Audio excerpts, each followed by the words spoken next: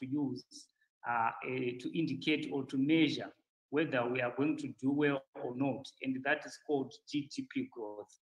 In the 2021 national budget, the finance minister projected a 7.4 percentage growth of GDP. This is against other projections by the likes of World Bank and other multilateral institutions. The World Bank in particular estimates that the economy will grow by around 2.9% in 2021. There is an assumption that economic growth translates into more incomes into the pockets of the people. Though that narration can be debated, but that's for another day.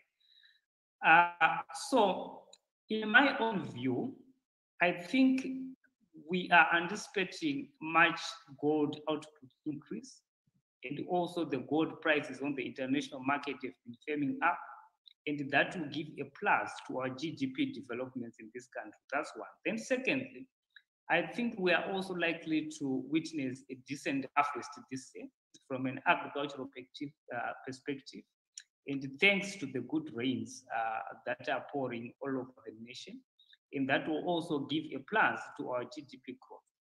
However, we have got one serious downside effect, which is the consumption side. Because of the COVID-19 pandemic and the COVID-19 induced lockdowns, you discover that most companies or entities that rely heavily on domestically driven consumption will suffer a huge knock during 2021. So I see our economy growing moderately by an average of 3% during the year 2021, driven by agriculture and mining, but with a very huge knock on the consumptive side of the economy. Then, if you also look at another indicator, which most people also want to use to measure whether we're doing well or not, which is the inflation development, the minister projects that we'll close the year at around 135% inflation.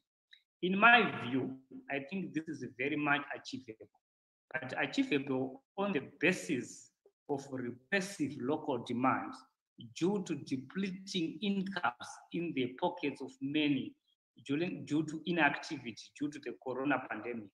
So I think the corona issue will become a very huge determinant factor when it comes to GDP developments as well as inflationary developments. Let me talk about another indicator, which is called the exchange rate, which I think has been in the lips of many people for a very long period in this country.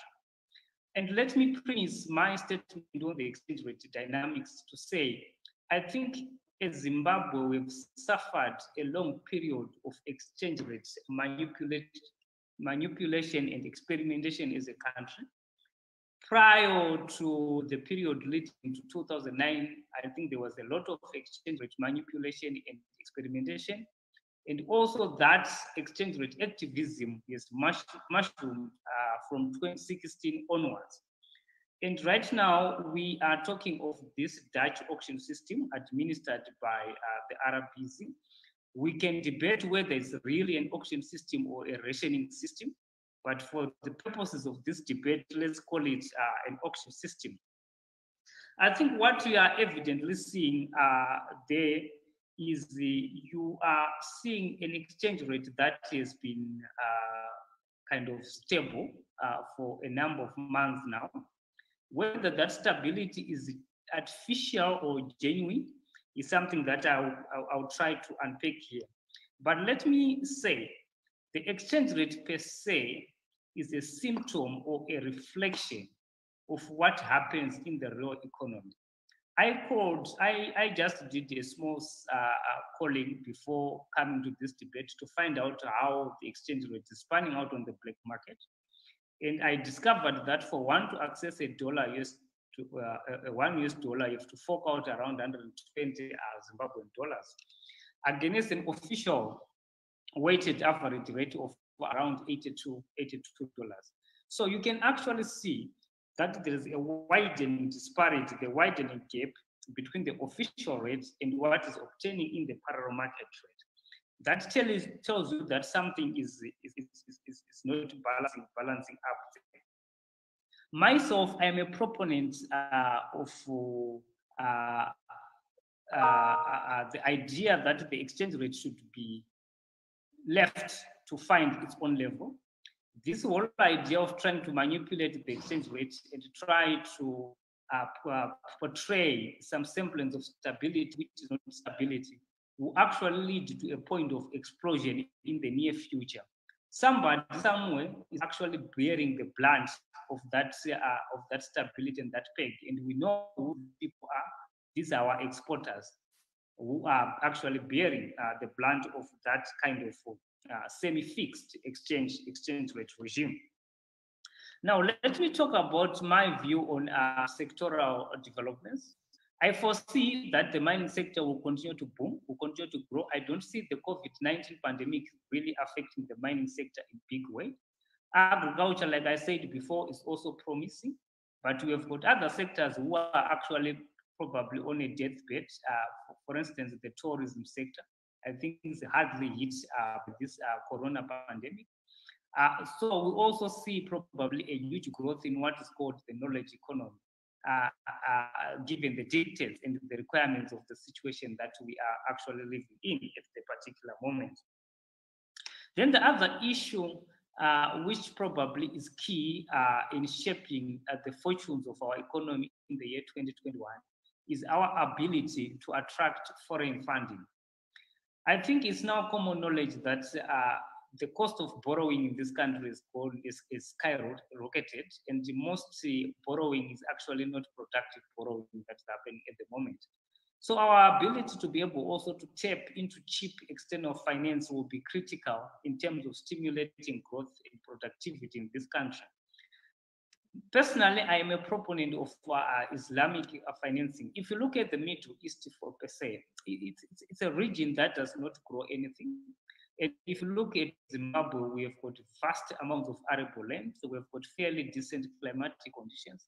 I think we have got a window of opportunity to tap into Middle East financing and put that money into particular agriculture and agro processing, as well as also then service the Middle East market in terms of provision of food and so forth.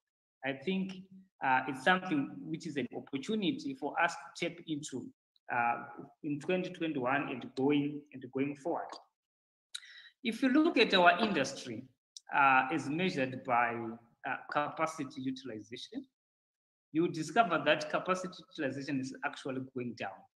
It is actually going down because of one, historical reasons: access to finance, markets, obsolete equipment. You can talk about all those things, which can summarily be said as a high cost of doing business. But also you see that our capacity utilization industry is going down because of a new repression in aggregate demand. People are not spending because they do not have money. The majority of people are actually earning very little salaries. Hence, that is repressing aggregate demand, and that is also causing a knock effect on our industry in terms of their ability to sell and produce. And that's another thing. Then also, if you look at the 2021 national budget, like I said before, contrary to what other countries are doing, they are printing, they are borrowing in order to sustain jobs, in order to sustain their social amenities and everything else. If you look here, Zimbabwe, yes, the minister presented a huge budget, but that budget is primarily financed from domestic taxation. So what it means is we are squeezing this person called Zimbabwe in terms of taxing them more and more. And as a result, we are leaving very little for them to spend. And as a result, aggregate demand takes an effect. When it takes a knock, it then affects the ability of the companies to also boom it. So we are faced with this jigsaw where we actually probably need some external stimulus to be able to break it and provide external impetus, provide impetus to it.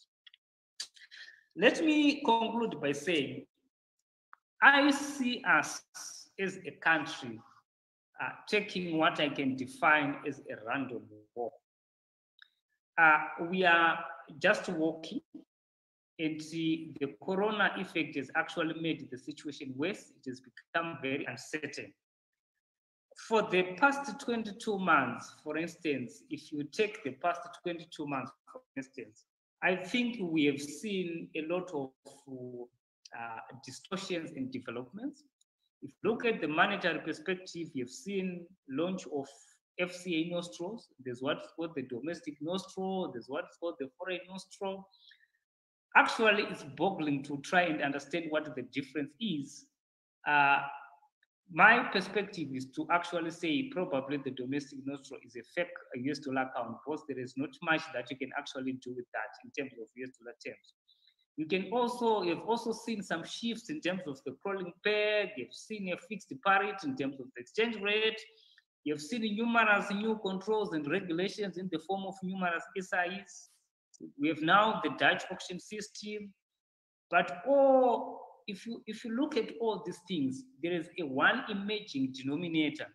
Everything is culminating into creeping re-dollarization. So I can safely conclude that the Zim economy is very much geared towards re-dollarization, contrary to what is the policy prescription, at least on paper, by the authorities. So I think this is the scenario that we see ourselves in as a country. 2021 is not necessarily going to be rosy. It is bumpy. There are a lot of external and internal constraints. The COVID-19 pandemic, which I've mentioned. There is the issue of the policy environment, which is not yet sanitized, which we need to deal with. There is the auction system, which we also need to sanitize and be able to allow the exchange rate to find its own level than to pretend as if things have stabilized yet they are not stabilized. Then there is the whole issue of the real economy, where we need to produce and produce, but the biggest threat there is now the nose-diving aggregate demand. I think I'll stop there and I'll allow others to come in. Thank you, NQ.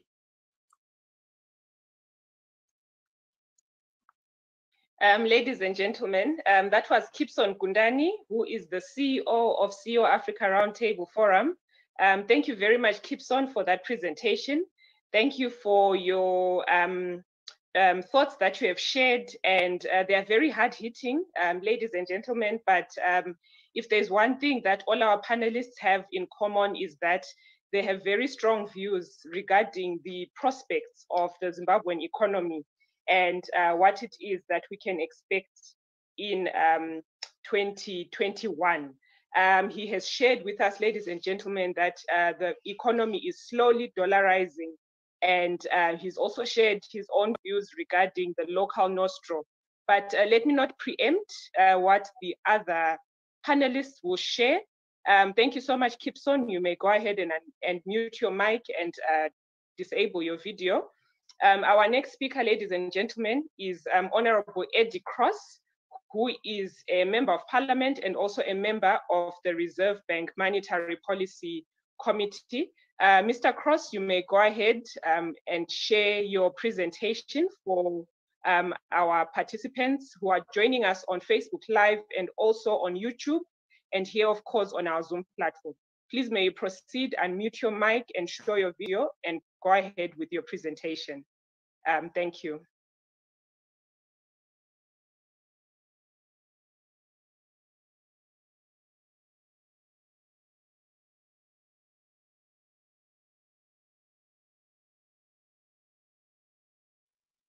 Mr. Eddie Cross, you may go ahead with your presentation, sir. Technical team, please unmute him.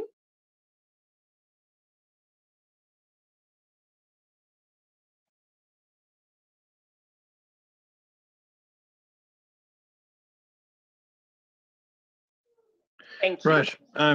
Right, my mute would not unmute. It said to me that you guys controlled it. Okay, right. Well, thank you very much. Lovely to see you and everybody on the line. I see we have close to 100 participants this morning. I think that's very, very satisfactory. Making economic forecasts is never easy. And it's contingent upon so many different things. But I think for me, I'm fairly optimistic about 2021. And when I look at the performance of the economy in the last quarter of last year, I see a significant upsurge in domestic economic activity. I see industrial activity growing. I would estimate today that at least 40%, maybe even higher, 45% of all goods that are being marketed in the local market are now sourced locally. Percentages were about 5%. So we're seeing quite significant industrial growth. On the auction every week, we're now allocating about $35 million. And about 50% of that is going to raw materials, and a significant proportion is going to machinery and equipment, both of which indicate that the productive sector in the domestic market actually is doing. I think also on the export side, you would have seen that the results for the last quarter of last year, exports rose by 20%. And this strong growth really has persisted throughout the year. In the international market, the mineral side is all strengthening. We have commodity prices rising really across the board internationally. And that, I think, is going to continue in 2021.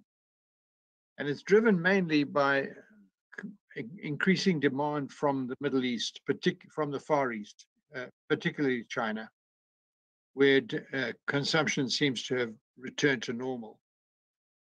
On the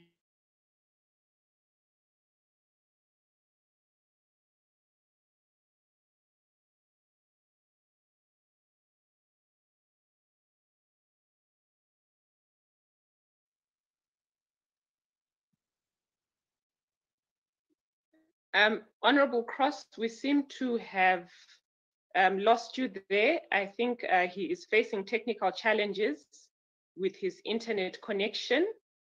Please bear with us if he may rejoin the meeting. And ladies and gentlemen, we are streaming live on the Heart and Soul Facebook page. Please feel free to let your friends and colleagues know who are wanting to join us on the Zoom platform that if our Zoom platform is full, they are able to join us on the Facebook page and follow proceedings on the Facebook page. Ladies and gentlemen, please bear with us as we wait for Honorable Cross to rejoin the meeting. Thank you.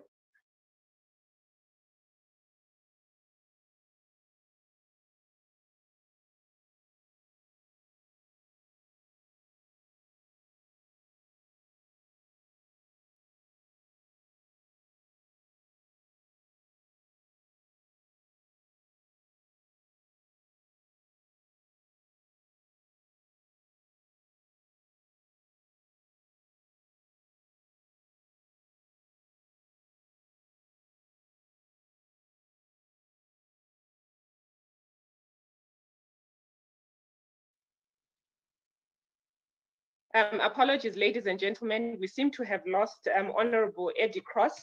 Maybe we can move on to our next speaker while he attempts to rejoin our Zoom platform. And please note, ladies and gentlemen, we will share the Facebook page details so that you may also share in your various social media platforms for our friends and colleagues who are trying to join the Zoom platform so that we may free up space and have Honorable Eddie Cross rejoin the meeting. Ladies and gentlemen, our next panelist whom I would like to invite is Mrs. Gloria Zaravanu, who is the CEO of the Institute of Chartered Accountants of Zimbabwe. Welcome, ma'am, and thank you so much for being with us today. Thank you, Ngabele, and thank you, AMH, for having me on this debate. And good morning, good afternoon, good evening to all the participants, depending on where you're joining us from. Certainly, our times and the outlook have really been clouded by this COVID-19, and no doubt that every one of us has either been infected or closely affected by this pandemic. But just coming to this debate, I think it sort of helps us to come back into perspective and think about the future and the outlook of our country, and hopefully help us tap into any opportunities that might be available for us as we discuss in this debate. So I proudly represent the Institute of Chartered Accountants of Zimbabwe, and naturally, I was asked to comment on the 2021 national budget and highlight the key issues that will affect the economic outlook from our perspective. So as we reviewed the 2021 national budget and its impact on the economy, we focused on its ability to deliver on the following 5 key issues. The first one being its ability to achieve the projected economic growth of 7.4% in this first year of the National Development Strategy.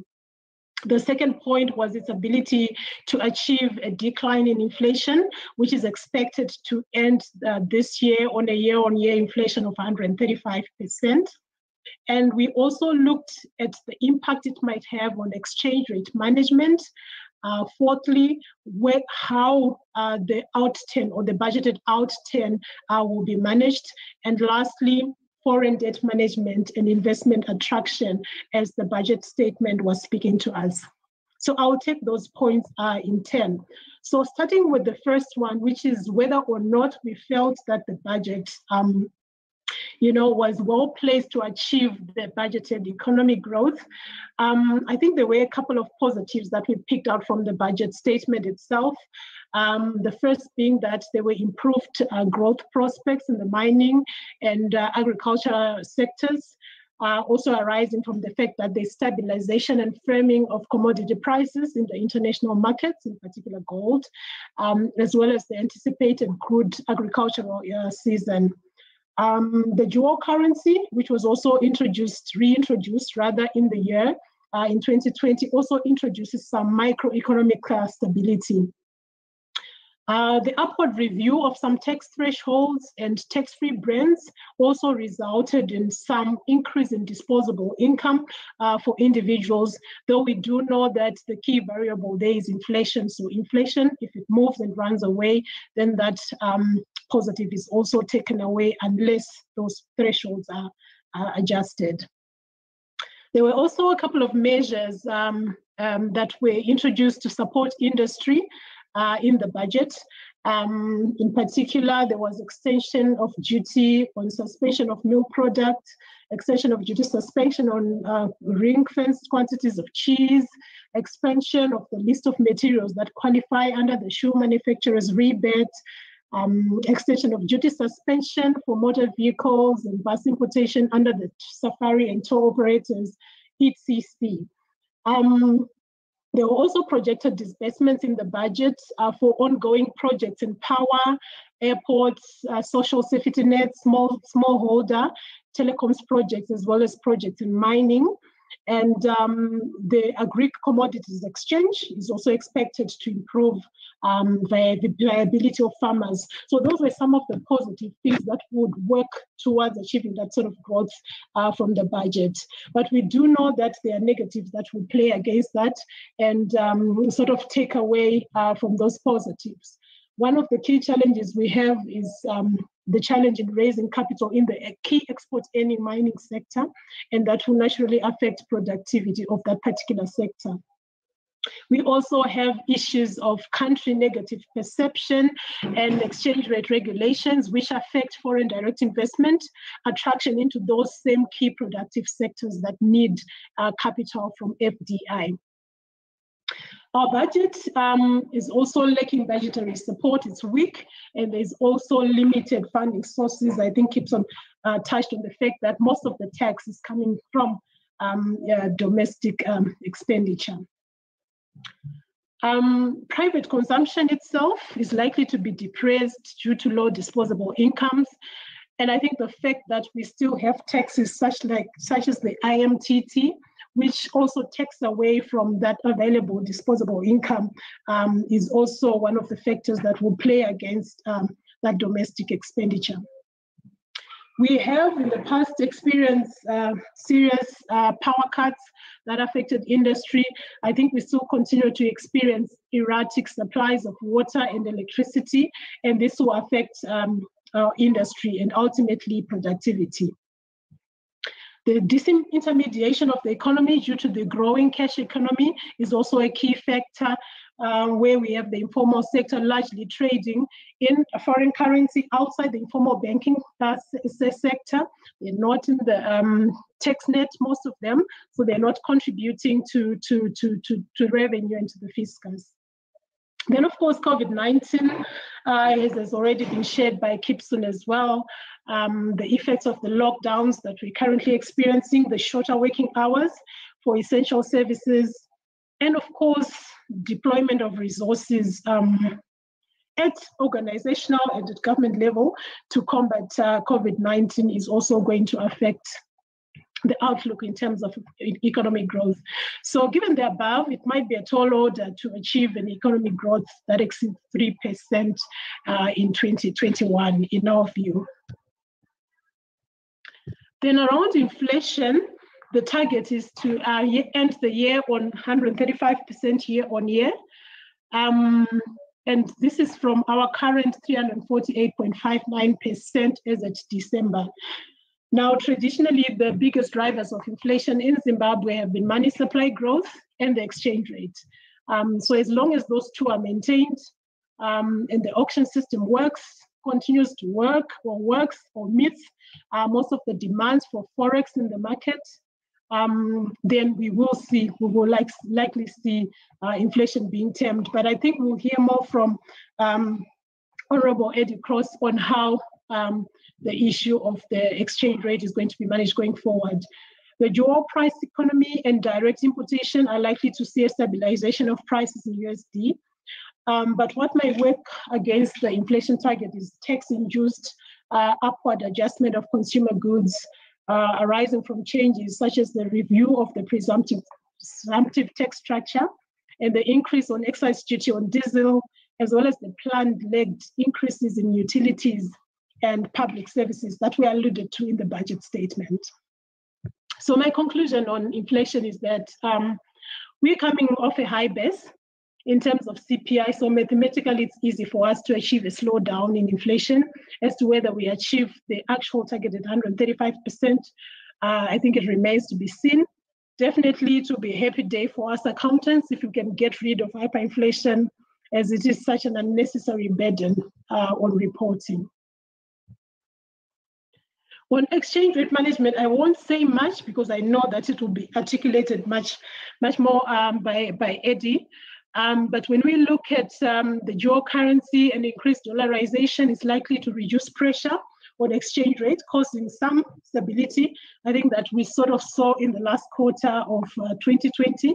So the management of money supply and effective auction system will positively contribute to the exchange rate. But of course, there are downsides, and the lack of balance of payment support, increase in foreign surrender rates to 40%, those things are going to increase foreign currency demand, and also general increase in Forex demand if the economy grows as anticipated and as it opens up.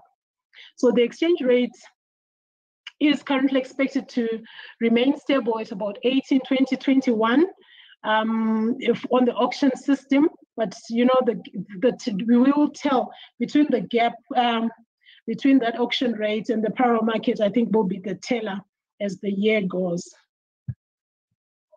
In terms of managing budgeted outturn or the possibility of achieving the actual budgeted amounts there in terms of revenue collections and expenditure. So our budgeted revenues for 2021, 390 billion Zim dollars from 173 billion, that is for 2020, and in US dollars, that's 4.9 billion from 2.1, that's on the revenue side. And then on expenditure, we're projecting 421 billion from 178 billion 2020, and in USD terms, that will be 5.3 billion USD from 2.2. Now, those figures appear quite optimistic in revenue terms, particularly in US dollars. If we're looking at a target of achieving 4.9 billion in 2021, when we picked at 3.9 billion in the whole dollarization era, I think this brings about a bit of skepticism as to whether we're able to achieve such numbers now when we know that the economy has shrunk. There's also a high risk of budget overrun by ministries, and that's because the expenditure bids exceeded the revenue, so it's very likely that we'll see budget overruns there. There's some projected development aid inflows of about 841 million in US dollars, but we do know that this might be affected by COVID developments, as resources might be channeled towards combating COVID-19. So we have limited funding options for the budget. Revenue is mainly coming from increased taxation of the formal sector, which is the sector that is going to be most affected by COVID-19 developments. We also really do have a significant informal market in Zimbabwe, or a shadow economy, as we might call it. And in 2018, the IMF estimated that 60% of Zim is informal. So this means those that mostly trade in foreign currency outside formal banking channels. And it remains to be seen how the presumptive tax structures which were introduced will work for revenue collection in this year. My last point will be on the foreign debt management and investment attraction. External debt was estimated at about 8.2 billion US dollars at the time of budgeting in September, October 2020. And we were sitting on arrears of 6.3 billion. And that will be 71% of the total debt, so quite high. And we are aware that we are off track in terms of the IMF staff monitored program. And we think that it's important for Zimbabwe to join the community of nations and secure funding from the IMF. We think it's imperative that we try to achieve the SMP milestones, and it should remain a focus for the authorities. Over and above unlocking lines of credit in the long run, this will help in promoting investor confidence in the short term. We also need investment-friendly policies. We didn't quite see a lot of this in the budget statement. Speaking for my own profession, I know we were plunged in serious qualified opinions in this country since 2018 as a result of policies around exchange control. And adhering to international standards of reporting is critical, as global investors like familiarity, they like comparability, and so qualified opinions take that away and make Zimbabwe less attractive for investment. So we're hoping for policies that support us to ensure that we also report favorably. The impact of the Africa Free Trade Agreement that came into force on 1 January 2021. It was in fact supposed to come into effect in July, I think, 2020, but had to be postponed because of COVID. Now, this agreement will help in reducing tariffs among member countries, cover policy areas such as trade facilitation, and it's such a major opportunity to diversify exports, to accelerate growth and attract FDI. But Zim is unlikely to immediately benefit from this.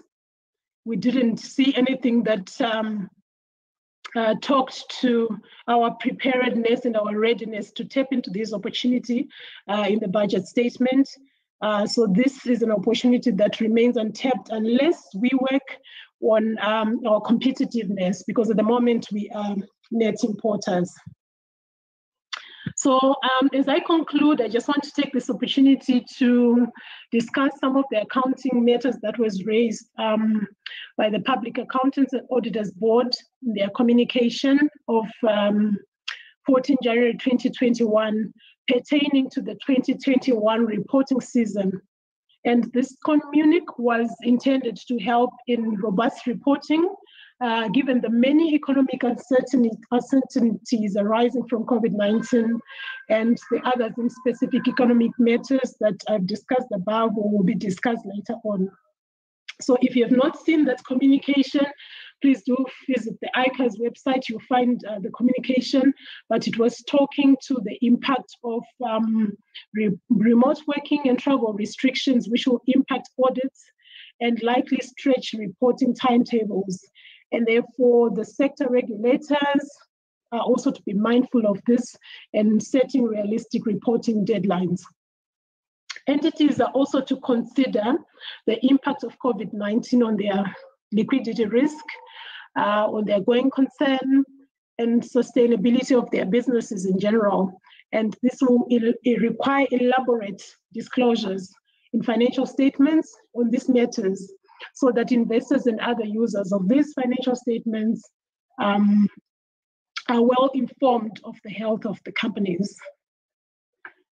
There's also need for entities to reflect on whether their functional currency changed during the year, given the change in exchange control regulations that saw the use of the USD being permitted again during the course of 2020. So that whole process of checking the functional currency changes and reporting accordingly is critical.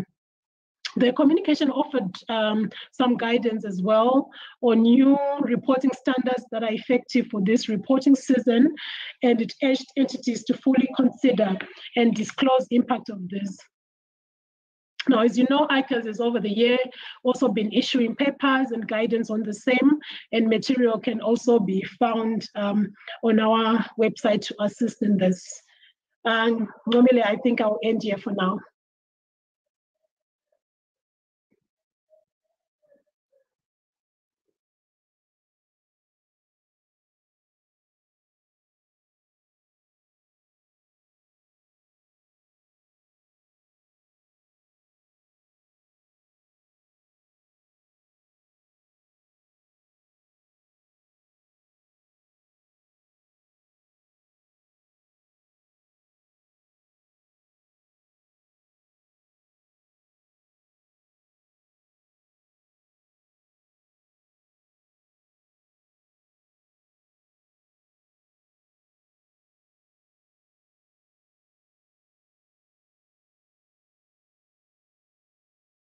And also just in general, I was on mute, ladies and gentlemen, apologies for that. Thank you very much, Mrs. Jaravanu. That was a very excellent presentation. Thank you for sharing the views from the side of our chartered accountants, and also just in general, giving insights on the prospects for our economy for 2021. And you also highlighted, as Kipson had done as well, regarding the COVID pandemic and the impact that the lockdown is going to have on how our economy is going to go forward. Ladies and gentlemen, we move on to our next speaker, who is Honorable Tendai Biti. We are still trying to get Honorable Cross back onto our platform, and when he is back, we will proceed with his presentation. But for now, we will hear from Honorable Tendai Biti, who is, of course, a renowned lawyer and also a former Minister of Finance and Economic Development. And he is also a part of the political sphere in our country as a member of the Movement for Democratic Change. Honorable Tendai Biti, you may proceed with your presentation, and if the technical team may unmute his mic, and he may proceed with his presentation. Thank you.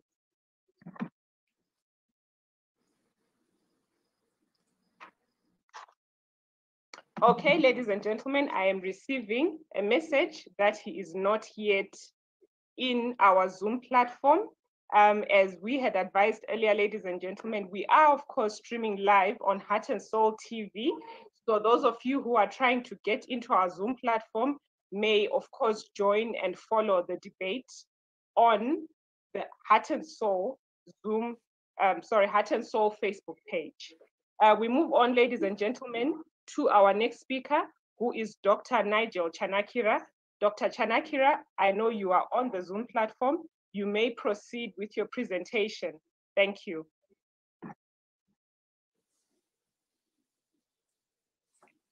Good morning, along with all the attendees to this big debate. You can pick me up clearly. I'm president of the Zimbabwe Economic Society, and we were fortunate to participate much earlier on or late last year in the budget debates that were taking place with the minister along with the parliamentarians. And so I think at that juncture, we were fairly optimistic that the growth and opening up of the economy that we had seen in the final quarter of the year would actually continue through into the first quarter, and then of course on into the year. So I think going back on the general economic outlook, I think I am inclined now to be a lot more conservative than I was late last year. Clearly, the revision downwards that colleagues have indicated, both Gloria and Kipston, that 7.4% GDP, even though we're coming off a low base, where we had receded about 4% in the previous year, 2019 or 2020, is unlikely to be breached unless we see a rapid change. I think we've kind of lost January. Traditionally, January is a slow month, but compounded by a lockdown. So we've got probably about a 12th of the days to the year or the months to the year already gone. But as intimated, agriculture is looking very strong. And this is domestic agriculture along with the region. And that, I think, is a key aspect in terms of the nation being able to feed itself. The harvest on the wheat side, for example, was a very good indicator of, some of the policies that were put into place, coming to the fore. And then, of course, the very good rainy season that we've had this year and the crop outlook is there, I think is looking fairly good. So my view is that as long as we're able to feed ourselves, we're able to process our food, the value chains around food processing should give a boost. But I think probably we're looking 2 to 3% in terms of positive GDP in 2021. This is assuming, of course, that COVID is something that we are able to wrestle and bed down and bring it under control, so that in the second quarter through to the end of the year, we can see greater production. Globally, of course, there is a slowdown, so we can't see too much in terms of investment appetite from global nations. They're dealing with their own issues, and China particularly is looking fairly attractive. I think they've got a 2.3 GDP projection for 2021. For them, it's the slowest in 3 to 4 decades. Yet, of course, it is a strong signal. So in terms of our own trade activities, which were made mention of earlier on, if we keep up and we are able to export mainly our raw materials in that direction, then the outlook may be a lot better. We've got to be competitive with them. We've got to keep them coming through in terms of investment, as they've done, for example, in the power sector. And all that also allows for what we know to be import substitution in terms of imports on the power side. So generally, I think consumption, when you've had an era of hyperinflation to the order of about 400%, then guess what? Real wages are really shot, from the perspective of consumption. And so consumption is going to slow down. My hope and wish is that there would be more competitiveness within the retail sector so that we can keep a tab on inflation. But without investment in the retail sector, without cross-border traders, that really points to the retailers getting a greater berth in terms of being able to price things. And they normally are sharp prices of the retail goods.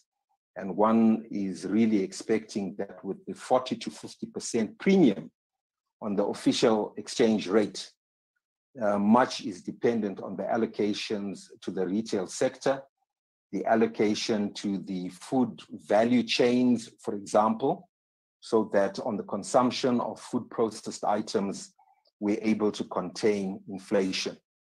But generally, of course, we've seen this month in particular, the exchange rate start to move, that is unofficially, but the official auction remains fairly static.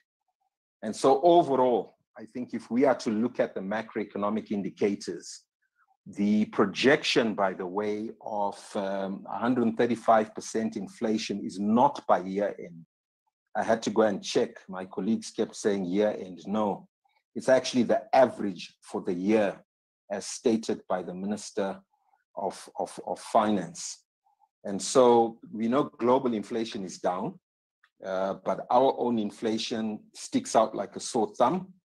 And even if you compare it with the benchmarks of the region, where we've got single-digit inflation, the likes of Zambia, perhaps at 19%, is the highest.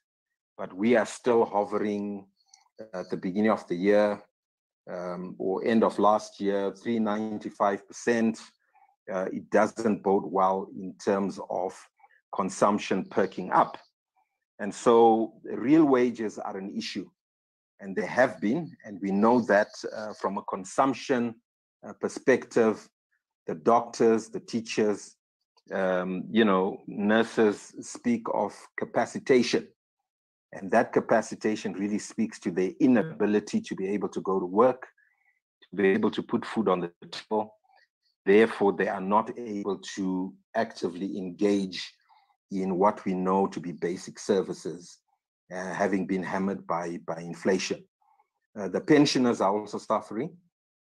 And so, one would hope that negotiations between, for example, within the civil service sets a better benchmark in terms of, wages that are real and would allow people to have some degree of modest consumption.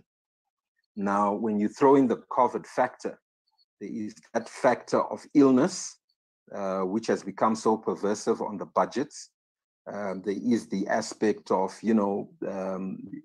taking care of, the dying, the sick, the ailing, the dying. That all speaks to household consumption being hammered once again and redirected for funerals, medication, and basic care. And that basic care also means, if you look at it, but diets have been altered smartly, in the sense that locals are looking more for sliced lemons, they're looking for all manner of concoctions, as it were, to actually be redirected. In a sense, it's good because improved diets, but we need to really be producing within our own households, vegetables and things of that nature, and doing home production rather than sit at home, so that we may be able to cushion the expenditure. That speaks to health as well in the light of COVID. I think overall, one, of course, goes back to, from a macroeconomic perspective, the coming in of Professor Mthuli Ncube, speaks to a degree of fiscal discipline. And of course, proverbially, he wants to balance budgets. He wants to operate beneath the radar. He wants to, as Honorable BT would say, in a sense, consume eat what he kills, so that fiscal expenditure is driven from the revenue model. And so he has tended to be very cautious in terms of expenditure. And that's also been aided in the budget 2020, and certainly looking through to 2021. The crystal ball speaks to less travel, less per diems on the part of, say, for example, civil servants. And that therefore then means that there is some room in terms of expenditure, that is modest, but not inflationary within itself. And all that is welcome, because unless you can balance your budget, unless you can balance and have a balance on the trade front in terms of your balance of payments, we are likely to run into major problems of hyperinflating again. And so I think commendations are due to him. I think to some extent, some may feel he's overplayed his hand in not allowing expenditures to go through, for example, to real wages, and then to also speak to expenditure on things like health infrastructure nationally, and we are paying the price for it. But we can't pay the price, I guess, when we've got a nation that's locked up. I think prevention is better than cure. The reality is that our 1,800 hospitals and clinics nationally do not have the capacity, to absorb a full-scale, COVID-19 attack. And so this stay at home may look like it's sluggish, insofar as its impact on the economy, but certainly I think the aftermath of a full-scale bloodbath as a consequence of COVID-19, I think would be a total massacre. Already, if we speak to things, I've been involved with the fight against COVID-19, and some of our activities therefore keep me, aware of what is going on nationally. And from a national perspective, where the beds were set up for COVID-19 facilities, we basically are only utilizing 27% on average of the infrastructure that we set up. And this speaks to both public in the main and the private sector. Now, if you look at it from that perspective, 27%, and already we are told beds are full, 60 beds at Pari against 400 that were actually put in place, or at St. Anne's, 30 beds, being utilized in an outfit that has capacity for 220. We must therefore make sure that we've got resources to pay for the software. The software are the people, the nurses, doctors, and frontline staff. And so I would hope that the minister would be able to loosen the purse strings and enable funding. Otherwise, we will die like flies, from a national perspective. The hardware is there, but, the software just isn't, because the presence of doctors, nurses just isn't there. And then while I'm on that, if you look at teachers as well, we could potentially lose a generation in the sense that 2 years non-schooling. 2020 was a bit of a write-off. If we allow 2021 to be a write-off again, it means kids, the current crop of kids will lose 2 years education. And so once again, my appeal would be to allow, the expenditure to take place for ICT so that kids can learn online, and then that the teachers be paid and, something meaningful. And on the part of the teachers themselves, I'm saying that with all the education that we have, let's wake up and switch on to e-commerce and teach elsewhere, teach outside of Zimbabwe, because this whole phenomenon is actually global.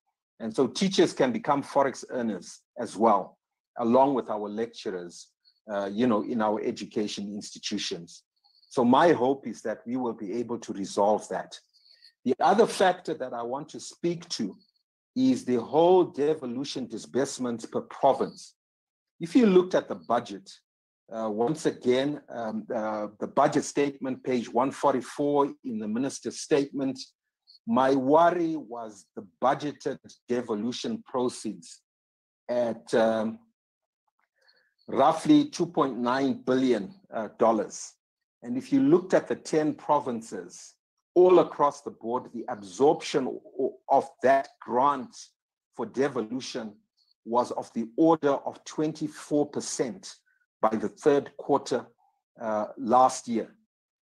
Now, we don't know what the outturn is, but my analysis statistically would show that they are skewed, the expenditure and drawdowns were skewed to the main cities of Harare and Bulawayo. We can also see the same trend in terms of expenditure on hospitals that took place last year.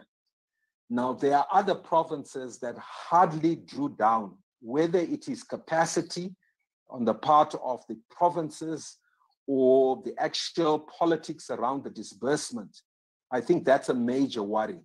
And if we want to be an equal growth sort of economy in line with devolution, I would really be advocating that greater attention go to skilling the provinces in terms of drawdown, and then making sure that actual drawdowns do take place within the provinces. I'm also an advocate for value chains. And we discussed this quite extensively, when we discussed as the Zimbabwe Economic Society, the whole value chain approach. If we have a value chain approach that's effective, it's going to speak to and allow, the local companies in the venture capital company that the minister so eloquently has spoken about in the last 2 years, allow the disbursements to go through to the provinces, for example, and that will push provincial economies and allow some of that cash to circulate within those provinces if our people are going to actually experience good growth. We know that the provinces' agriculture will do well. Why not allow further food processing within the provinces in a year such as this? So I'm calling for a quick disbursement of that $1 billion that was earmarked for disbursements in terms of venture capital, be it among the youth, the war vets, the women entrepreneurs, but just do something that is focused on the value chains. In light of that, I think we've got to be very, very careful and identify our winners from a macroeconomic perspective. And I know for sure the winners are the medical supply and services subsector, food processing, agriculture, personal health care, ICT, e-commerce. These are the winners. These are the champions and potential winners in a year such as 2021, where we don't expect too much FDI. Let's just kind of, put pay to that thought. It's going to come in droves. People are not traveling yet. And in order to travel, people want, feet on the ground. And so what we're going to see is more the infrastructure type of investments along the lines of maybe roads, maybe, power, etc. But let's pick our winners. Let's support our winners. The definite losers, whether we like or not, tourism isn't going to do too great. And there's an increased focus always on wanting to subsidize and build airports. I mean, for crying out loud, why are we building airports? Who's going to come to them now? Just slow that down a bit and divert resources into other areas that are winners. Things like education, financial services are potential winners for Zimbabwe because we've done well locally, we've done well internationally. Health services, let's get into telemedicine, for example. Let's use our brains in an effective way so that we can grow our economy. But the old model of thinking that, life is normal, it isn't. And COVID has, kind of made sure that it isn't. We must pick our winners. We must, stop thinking that we will get too much help. The big help that actually came through from our development partners, and I know this for a fact, came through on the part of health services and the support that they offered the health sector. Now, even where we are getting donations, where we are getting grants, for education, health, let's utilize those in a clever way so that we are buying perhaps, I'm an advocate of maybe second-hand health equipment in order to just make sure that our people are able to be equipped, within the hospitals. I mean, to have an allocation of, say, $5.5 million equivalent for the health subsector in a year like this, when COVID is really rife, I think would be sad. So I would be appealing to the minister to retweak. We didn't expect that. Water infrastructure is a big play. Our dams are overflowing. Let's make sure those dam walls, are up and running. Let's make sure our irrigation infrastructure is in place so that not only 2021 is a good year, but let's take on some insurance factor for the year 2022 as well. So I think in a nutshell, I do maintain some optimism, albeit modest. I would still stick to probably a 2 to 3% growth in GDP. I would be aggressive in terms of dispersing some investment funds, allocate them provincially, to winners, so that we have economies that are running. So I think, let me pause there and then be able to handle questions. I didn't speak to FDI. FDI within itself, we saw the peak of investment applications only at $2.2 billion. That peaked in 2019. The 2020 figures aren't out yet, but I really don't expect that the applications themselves would have been very much above 1.5 billion. And then the actual investments in terms of FDI, we're seeing more of equipment come through rather than actual money being dispersed. So let's be able to account for that. And, on that front, about $500 million would have been expected in 2020. To think we can still peak and get 12 billion, I think not yet. Would have to wait until globally this COVID agenda or, COVID pandemic rather is over. So let me stop there. Thanks, Mo, for giving me the opportunity, and I will listen in. Thank you. Thank you very much, Dr. Nigel Chanakira, for your presentation. I picked up quite a few things from there, but one of the most important ones that, actually the capacity of our hospitals on the soft skills, as you mentioned, that the hardware is there. But we do hope that our government will be able to redirect some of the resources in the budget towards ensuring that our hospitals have got staff in them. We know that there are a couple of business sector initiatives that have come up. I'm part of one of those initiatives, which is Business Fighting COVID. We also have Zim and quite a number of others. In Bulawayo, there's IM for Bulawayo. And all of these are initiatives that are trying to assist and to strengthen the country's response to the pandemic. And as you are saying, Dr. Chanakira, we also need assistance with our learning system so that our schools can adopt fully online learning and our learners are not prejudiced because of not being able to go to school physically during this period. Ladies and gentlemen, we will be taking questions at the end of the presentations of all our panelists. And I'm very happy to say that both our panelists, Honorable BT as well as Honorable Eddie Cross, have been able to join our Zoom platform. So we will go straight away to Honorable BT, who is now ready to go through with his presentation. If you may unmute him, technical team, and he may go ahead with his presentation. Then we will have Eddie Cross after him. Thank you.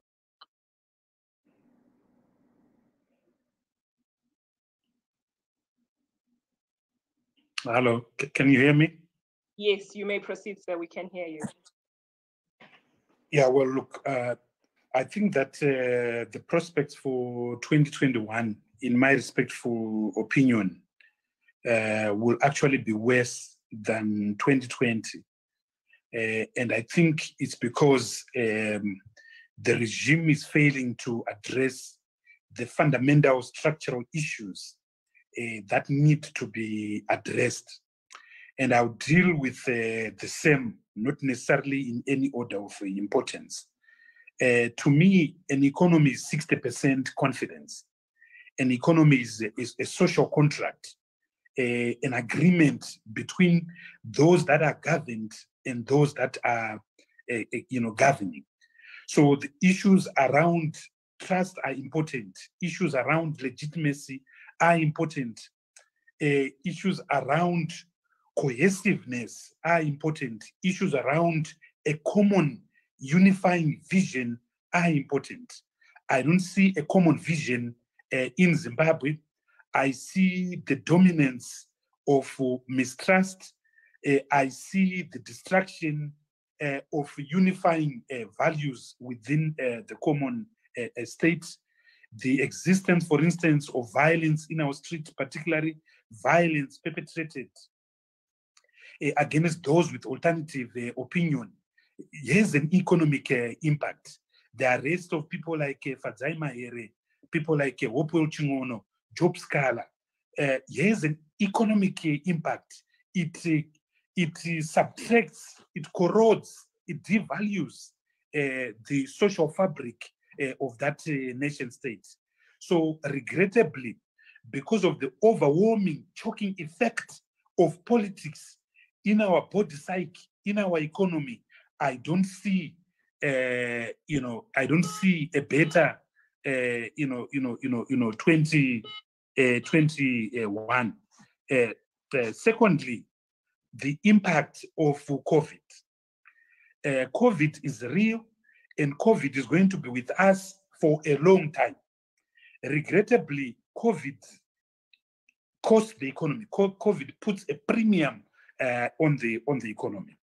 The battle right now is a battle between the spread of infections, the spread of new variants of COVID-19, and the battle to secure vaccines. So if you look at the rest of the world, if you look at Europe, if you look at the United States of America, that race is on, the race between vaccination and the race to stop the spread of new infections, and more importantly, more recently, to stop the spread and emergence of new variants of the disease. Now, juxtapose that to Zimbabwe. We don't have a policy on vaccines. The 2021 budget did not even make a provision of a single cent on vaccines. What actually worries me is the cynicism of the regime of the government on vaccines. You have ministers that don't know what they're talking about, actually questioning the validity of vaccines as if we have any other credible alternative. Up until now, the government doesn't have a policy on vaccines. I was reading the Daily News today, which with great respect has become the same as the Herald. There's skepticism reflected in the headline on vaccines in that particular newspaper. Vaccines critical, but not sufficient. I mean, this is just ridiculous. This is just ridiculous, the questioning of vaccines. So without vaccines, without testing people, without provision of social safety nets to those that are locked up, without the provision of a fiscal package to businesses, particularly small businesses that are hit hard by COVID, the economy is going to sink. I run a law firm, which is not a big law firm. I think I'll be able to pay my workers for the next 3-4 months, but I don't know how long this COVID will last. I may have to close my shop, but I know that I'm better off than many other lawyers. I know that I'm better off than many other small to medium businesses. So in short, the government and the regime is not putting sufficient measures to vaccinate and protect the people of Zimbabwe against the impact of a hardcore lockdown. Secondly, the government does not have a plan of prevention, and prevention is a vaccine. Thirdly, the government has failed to put in social safety nets for the poor. And once you don't put safety nets for the poor, you will find the vendors of tomatoes and vegetables back in the streets of Harare, Bulawayo, as we are in fact witnesses. I'm a member of parliament for Mavuku, Tafara, Harare East. The COVID is a middle class thing. Masks are a middle class thing. If you go to Chemanza, Chenamo, if you go to Tafara, people are not putting masks because a mask is a luxury. So I regret to say that the impact of COVID on this economy is going to be huge, and it is going to be debilitating. Third is the mismanagement of the foreign currency and exchange rate regime. In my respect for submission, and I've maintained this consistently, de-dollarization was a disaster. SI 33 of 2019 was a disaster. SI 142 of 2019 was an absolute disaster. The Finance Act number 2 of 2019, adopted by Parliament on the 2nd of August 2019, was a disaster. We tried to de-dollarize when conditions for de-dollarization simply did not exist. We did not have sufficient reserves. We did not have sufficient exports. We did not have a healthy current account. But most importantly, we did not have public confidence and trust in our own domestic currency. The truth of the matter is that there is no country in the world, possibly with the exception of Panama in 1904, that is involuntarily dollarized, that has been able to de-dollarize. What you can do with some measure of success, and some few countries have done it, is to introduce your own currency when conditions are right, but you allow the exchange rate to be open and to be free, or alternatively, you peg that currency, that your local currency, to the US dollar, so that your currency just becomes, for all intents and purposes, just change to facilitate small transactions in the economy. But full-blown de-dollarization, such as what the regime tried to do in February of 2019, and subsequently June of 2019, and subsequently August of 2019, is not possible. It's not possible. It's not possible. So the economy is now carrying the burden of this major policy misstep. We now have essentially 4 economies that are existing in this country. De-dollarization has failed, so you now have a dominant economy. The dominant economy in this economy at the present moment is the US dollar cash economy. Everyone, including you, my sister Ngobin, you have some US dollars somewhere on you. I wonder where, but you do have some US dollar. My brother Nigel, you've got US dollars in your pocket. But sadly for you and me, we did not acquire that US dollars from official sources. Our banks are not issuing us with US dollars. We can't, we're too small to apply for money on the Dutch auction system. Therefore, we acquired this foreign currency on the alternative market, also known as the parallel market, also known as the black market foreign exchange. And we know that there are huge billions of foreign exchange that are trading on that market. We simply need to look at grey imports. We simply need to look at the huge amounts of goods that we are importing from South Africa through the Malaysias of this world, televisions, blankets. The only thing which we are not importing through grey imports are motor vehicles, but anything else, including formal businesses are actually using Malaysias to bring goods into Zimbabwe. So there's a dominant economy out there, which is the US dollar cash economy. Yet the formal economy is indexed in the local Zim dollar currency. The budget itself is indexed in the local Zim dollar currencies. Wages, public sector wages are indexed in the local Zim dollar currencies. Pensions are indexed in the local Zim dollar currencies. Now there's a distortion, and I want to mention two factors. The first one is the dishonesty of our data. The data becomes dishonest. Any data that is expressed in a currency other than the dominant currency becomes dishonest. So our data and statistics is dishonest, whether we are talking about inflation figures, whether we are talking about our aggregates for GDP, whether we are talking about our social indices. Anything now being measured in a currency that is not one that is dominantly in use is dishonest.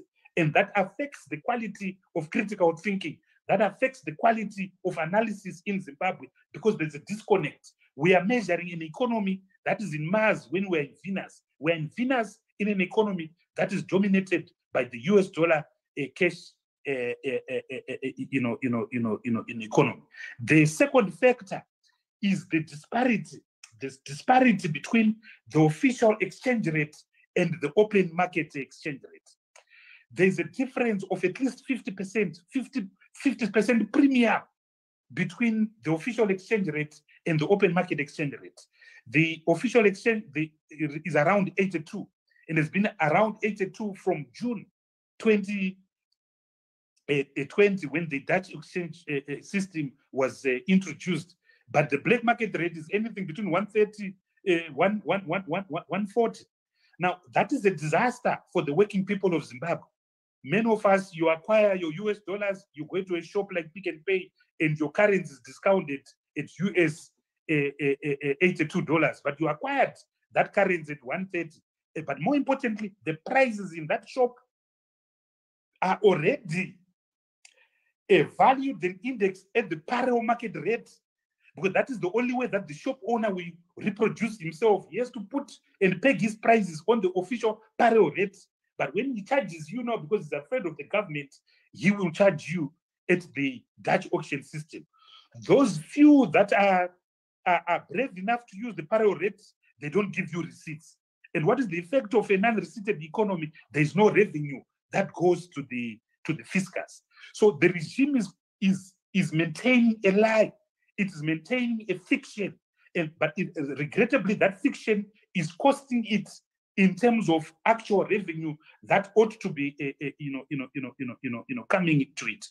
But more importantly, the fiction is devaluing the economy. The fiction is devaluing the economy. The fiction is making our GDP shrink. So in real terms, the GDP of this country is around 11 billion US dollars. And if you look at what indices, they are consistent with a GDP that is less than 14 billion US dollars, because the devaluation of the exchange rate, the artificial exchange rate, has the consequences of also shrinking a real GDP. And Zimbabwe is paying a price. Mutuli Ngube, even though he's a professor of economics, I don't think he understands the multiplier effect of the mismanagement of the exchange rate. Now, what worries me about the exchange rate, Ngobile, is that it's a rigged exchange rate. It is a rigged exchange rate. They don't want to hear me say this. If you look at the rate from June to now, it has averaged and flattened at 1:82. But Zimbabwe is a very weak economy. I presented a State of the Economy address on behalf of the MDC in December last year. And one of the things that I did creatively was to compare the movement of the US dollar to the rand, the US dollar to the euro, the US dollar to the rupee, the US dollar to the British pound. And mobile, those graphs were implosive. They were a series of ups and downs. They reflected volatility. Yet these are stronger currencies than Zimbabwe. The Zimbabwean graph was flat, yet it's a small, struggling, captured economy. What does that mean? John Panoneta Mangungla and his colleagues at Crosswheels here are rigging the Dutch auction system. And the market reflects, the market reacts. This is why the parallel market rate is shooting, because nobody believes John Panonetsa Mangundla, nobody believes Eddie Cross, nobody believes the Reserve Bank of Zimbabwe. It goes back to what I said at the beginning, that the real price on the economy, the real premium on this economy is lack of trust. We don't trust Mutuli Ngube, we don't trust Eddie Cross, we don't trust John Panonetsa Mangundla, even though he's a good friend of mine. But the devastating effect in Mobile is on wages. The devastating effect is on pensions.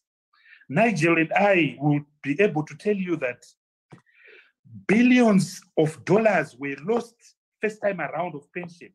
The Justice Smith Commission of Inquiry into Pension Funds confirmed that US $5.68 billion were lost during the first tsunami, the meltdown years of 2006 to 2008. Now, in under 10 years, we have gone through another tsunami of lost pension. As I'm talking to you right now, I'm acting for a man called Rasmus Paspanojla, a retired worker from Zimplats. From 2009 to 2018, when he was retired, he was paying, because he works for Zimplats, he was paying his pension to the Old Mutual in US dollars. When they retired him, because he had developed a liver disease, a lung disease called pneumoconiosis, the Old Mutual in April of 2020 paid him 22,000 Zimbabwean dollars when he was supposed to be paid 22,000 US dollars. He has come to me and we are suing the Old Mutual to say, pay me 22,000 US dollars, not 22,000 bond notes. The Old Mutual is hiding behind statutory instrument 33 of 2019. They are affecting this poor pensioner, notwithstanding the fact that they make a gross income of more than US $5 billion annually, and much of that comes from Zimbabwe.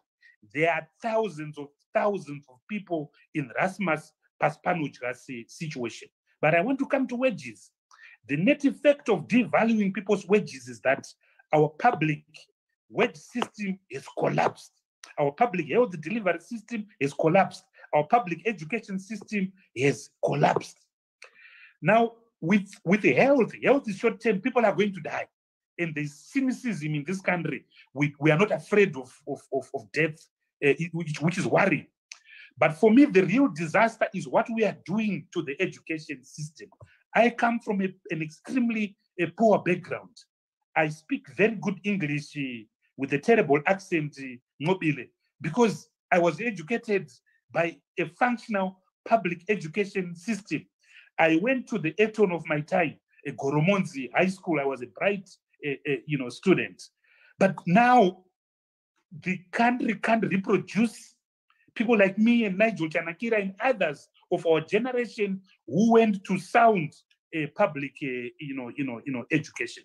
So we are now creating generations that are illiterate, generations with a devalued value system, generations who think that Wikneo Chivayo or Jinimbi or what's his name, the others are heroes because they can make money without the industry of education. That's not possible. So we're creating a nation of failures. So we need to deal with the issue of currency reform as a matter of agency, as a way of dealing immediately with the challenge of public sector collapse. So these are the things the nation will pay a short-term price, but with education will pay a long-term price. Education is a license. Education is a key that unlocks a value that unlocks a nationhood. So I'm really worried about that. The third thing, which I think will bring this economy down, and I didn't hear Nigel speaking about it, I hope he spoke about it before I came, is corruption. With great respect to the Democratic Republic of Congo, to Nigeria, to Kenya, to South Africa, we have easily become the most corrupt country in sub-Saharan Africa. And this is confirmed by the Gini coefficient that measures inequality. This is also confirmed by figures that are coming from the Transparency International. As chairperson of the Public Accounts Committee, I'm very disturbed that by now, 2021, we still don't have the audited statements of 2019. They're not out. If you speak, the official line you get from the authorities is that we were delayed by COVID. But I'll tell you the real answer, Mobile. The real answer is that there was so much corruption in 2019. There was so much corruption in 2019. They stole money from Treasury and bought a mine called Zimbabwe. We don't know where they got the money to buy BNC. They took $500 million and took it to Dubai to buy gold from the DRC. They continued issuing treasury bills like confetti, as you and I know. There's a company called Secunda, which is now into everything you can think of, whether it's hospitals, whether it's COVID acquisitions, whether it's mines and command agriculture. So in my respectful opinion, Honorable BT, if you may start wrapping up, please, so that we can hear Eddie Cross's presentation, then we go into question and answer. Very valid point you're raising, but please may you start wrapping up. Yes, I'll wind up. Yeah, so thank you. Corruption, particularly in the commodity sectors. Our minerals are doing very well. Our minerals are doing very well, but regrettably, much of that is being stolen. Much of that is not being accounted to the fiscus. When I was Minister of Finance, I used to complain about opaqueness with regards to diamonds. Over $15 billion was stolen in this country. But now in 2021, it's not just diamonds, it's gold. It's not just gold, it's chrome. It's not just a chrome, it's also platinum. So corruption is going to put a huge dent in our country. And one of the things that we need to deal with are the quasi-fiscal activities of the central bank. Nigel spoke about what he calls the fiscal discipline of the new Minister of Finance. I beg to differ. I beg to differ. Firstly, if you look at the increase in broad money, M3, it has been increasing. It has been increasing. And part of that increase are the quasi-fiscal activities of the central bank. So what is in fact happening is that the budget deficit in real terms is now being hidden at the central bank, where shenanigans are taking place there. I'm particularly concerned, Mobile, by the Reserve Bank's continued use of the export surrender requirement, which is unlawful, which is unconstitutional, because only the Consolidated Revenue Fund or Parliament should be able to receive money. So you see illegalities there. You see illegalities in the Reserve Bank borrowing without parliamentary approval from institutions such as the African Import and Export Bank, which is against the laws of the country. You see the Reserve Bank securitizing their debt with the African Export Bank with the gold in this country. Our law does not provide for securitization in this country. So one of the things that will put a premium in this country is a rogue central bank led by my friend Panoneta John Mangundla. So in short, I want to advocate the following things. Number one, there has to be political reform. There has to be convergence. There has to be dialogue. Without dealing with the political factor, Mobile, we are wasting time. Let's address politics. Number two, I would like to see major currency reform. Let's go back to the regime of multiple currency. Yes, we can retain our Zim dollar, but allow an open market exchange rate, not a rigged exchange rate. Three, let's have a plan for COVID. Let's have a plan for acquisition of vaccines. We don't have a plan for acquisition of vaccines. Let's have a rollout a plan. Let's go to the World Bank and ask for money. Let's go to the UN and ask for money for vaccines. Let's use our budget to finance vaccines. Let's have a proper fiscal package for companies that are suffering, for individuals that are suffering because of the imposition of the hardcore COVID. Number four, let's deal with corruption. Number five, let's deal with investment in our public social delivery system, particularly education, particularly health, particularly people living with a disability. I heard Nigel talk about devolution. I support devolution, but the challenge with disbursement that are being done right now in Mkoma Nigel is that the devolution law that is envisaged in chapter 14 of our constitution, read together with section 278, has not been enacted. So if you are going to make disbursements when the enabling legislation is there, it's as good as throwing money down the drain. And you and I know these men, so before we disperse, let's have the enabling legislation, the devolution law. I went to court representing some people, I think Mfundomulilo, Rast Makam, and the government consented to an order that will have a devolution law by March of 2021. But yet disbursements are being made. How can you make disbursements without the legal framework, particularly the legal framework of accountability? Next, let's deal with corruption, real corruption. Let's deal with the real thieves, not the small chips that we are arresting, catching and releasing, catching and releasing. Then next, let's deal with our sovereign debt. We have no funds and there will never be foreign direct investment to deal with our infrastructure. Look at the state of our roads. With great respect to the Democratic Republic of Congo, we've become the pothole of the pothole capital of sub-Saharan Africa. But we don't have a budget that will ever be able to finance gross capital formation in this country. So let's resolve the debt question and make peace with the IMF. The IMF released billions of dollars last year for COVID.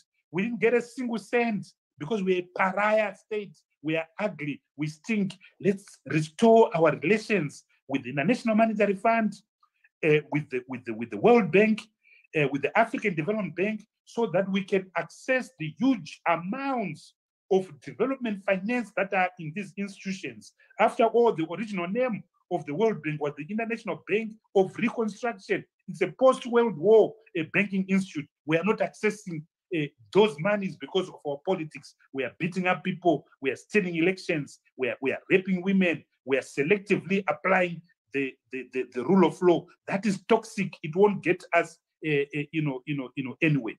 When we deal with our sovereign debt, we're able to deal with the last issue, the issue of gross capital formation. As I keep on saying, if you wake up Mbuyane, you won't get lost in Harare because there's been no effectively gross capital formation. So we need gross capital formation, new dams, new roads, spider road networks, spaghetti roads, speed trains, and so forth. I'll stop here, Mobile, because I make a living from speaking. I'll stop here. Thank you very much, Honorable Biti. Yes, you and I both make a living from speaking, as we are learned colleagues. Thank you so much for your presentation. Some very hard-hitting facts. I won't try and summarize anything that you've said. We have quite an engaged audience, and many questions are coming up on our Facebook, also on the various Twitter platforms. So thank you very much for that. Up next, ladies and gentlemen, we have Honorable Eddie Cross, who is back on the platform. Thank you so much. You may go ahead with your presentation. Then, of course, when he has completed, we will go off into the question and answer session. Over to you, Eddie Cross. Thank you. I do apologize that my system dropped me off the network and I couldn't get back in.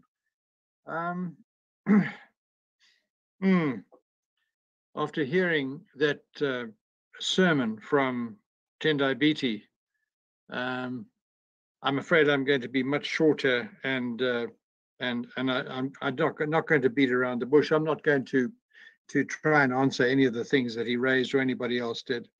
I'll just simply state my perception of what's likely to happen in 2021. I don't agree with my colleagues. I think the prospects for 2021 are in fact quite good. I think agriculture is going to turn in a good result. I think mining is going to be good. I think there's going to be growth in both sectors. I'm quite surprised by the performance of the tourism sector. There's been a lot of domestic tourism, and I've been quite surprised by the occupation rates, particularly of the lower end facilities. At the Victoria Falls, for example, the big hotels, the $800 a night hotels are empty, but the lodges at $50, $100 a night are in fact quite full. And so what do I think overall? I think overall we're going to see relative stability in 2021. I see the exchange rate depreciating to some extent. I think that the rate at the moment, the open market rate is probably about 100 to 110, and the auction rate at 80, 81, 82 is holding steady. But the real problem is securing enough hard currency to put on the auction to meet demand. And the indications are at this stage that we may well have to start cutting off the lower end of bids. And so I expect the auction rate to depreciate to some extent in the near future. But overall, I think the big advantage of the auction is that it has brought stability, and no industrialist would deny that. And I think that this stability is not artificial. I think it's real. And I think you look at the black market rate. When we floated the auction in June 2020, the black market rate was headed for 200 to 1.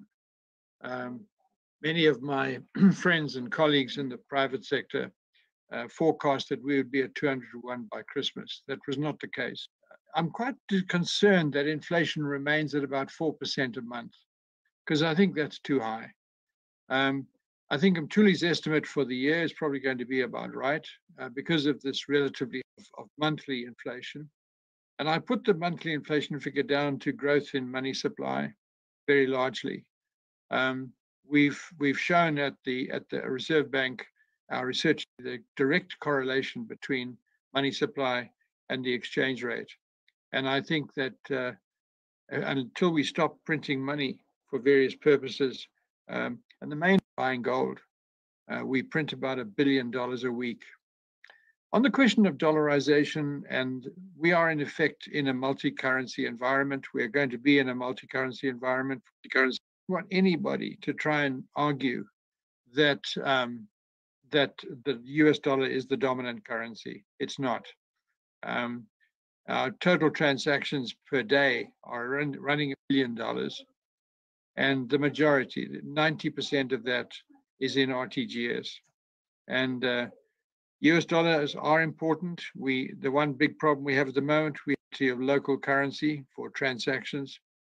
And therefore people have to use the US dollar for local transactions. And we're surprised by the extent of which we have local foreign currency. But I would expect that we could have inflation lower than the budget predicts. And I suspect that the growth rate could in fact be higher, 2021. And I think if we continue to exercise fiscal and monetary discipline, I think that those conditions will prevail. Thank you very much, really.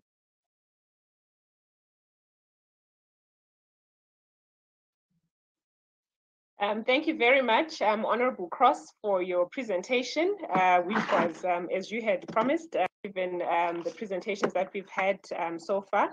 Ladies and gentlemen, we are now going into our question and answer session.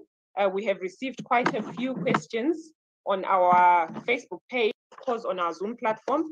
But please, may you continue to share with us your questions that you would like to direct to our various guests, panelists who we have.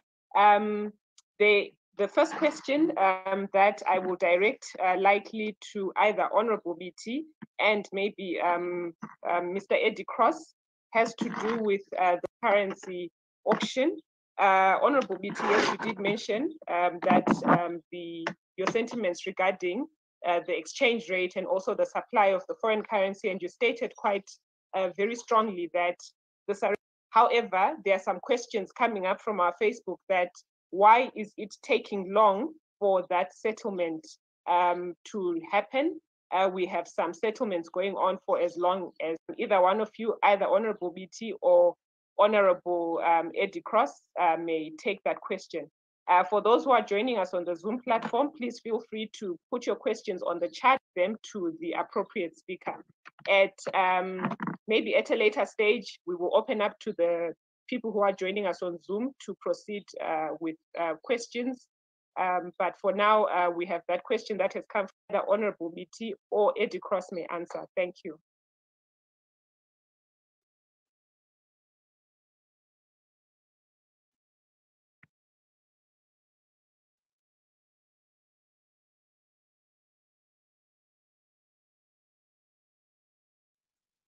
Yeah, we have a problem with this mute and unmute system. We can't unmute when requested, and the delays are quite significant. When we started the auction in June, we were handling about $15 million a week. We're now at about $35 million a week, and we, as it grew, foreign exchange across the market, which we did first by imposing liquidation of domestic FCA nostros at 20%, and the liquidation of export proceeds to 40% from 30%. But in addition, we've been putting pressure on the Treasury, their proceeds from tax revenues paid in US dollars. They're receiving a very substantial sum of US every week. And we've been arguing that some of this should be liquidated on the productive sector instead of being used for government purposes. I think one of the things we need to recognize on this forum is that all the critical import requirements now, fuel, soybeans, cooking oil, bulk oil, are all now being imported by the private sector. And the auction is providing the foreign exchange for these. That's been completely different to what was happening previously. And I must say, this was a decision taken by a subcommittee of cabinet, and it has proved to be really an effective and important decision. Clear the arrears which had accumulated up to the end of the year, which amounted to about $70 million, about 2 weeks auctions. We were able to clear that by this last week. We had $34.8 million last week for the auction, and we allocated 35 million. And this week we've been in more or less the same situation. And I think so long as we are able to meet the demand for foreign exchange on the auction, I think the auction will continue to be the primary determinant of the official exchange rate.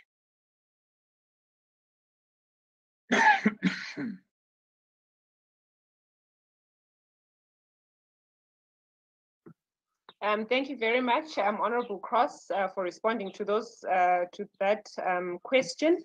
We have more questions coming up, and there is one that is directed to Honorable BT, which says, Honorable BT, may you please give us at least 2 positive things that you see as prospects for Zimbabwe that we truly have. There's a significant number of posts that are appreciating your contributions, as well as the presentation done by Madame Gloria Jaravanu.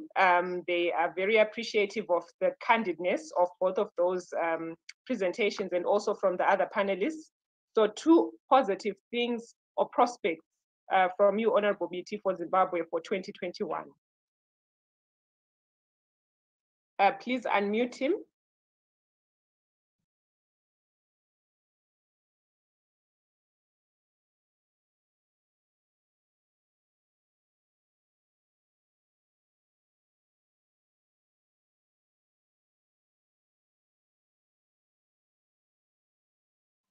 I'm sorry, ladies and gentlemen, we seem to have lost Honorable Tendai BT. When he rejoins, we will proceed with the questions. So we have another question coming up, which says, okay, thank you, which is directed to Mr. Gundani. Mr. Gundani, if you may take us through, as you are part of one of the largest business member organizations in the country, which is the CEO Africa Roundtable Forum. If you may take us through the views of the members of your BMO regarding access to the 18 billion stimulus package that was rolled out by the government. We heard, of course, Honorable BT talking about the need for social security nets, and this is one of them that was rolled out last year. May you please share with us, our audience would like to know what the views of your BMO members regarding access to that 18 billion. Please unmute Kipson, thank you. Thank you, NQ.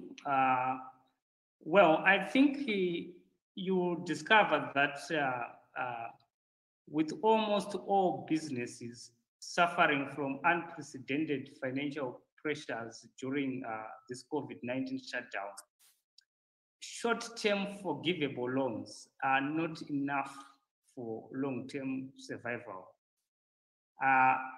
The government, yes, offered the 18 billion package through the banks as a financial relief to business, but not many business really accessed that. If there are any that did access that, they are very, very minimal, because most banks were reluctant to offer such packages owing to risks that are quite rampant within the financial service industry and the lending game, as it were.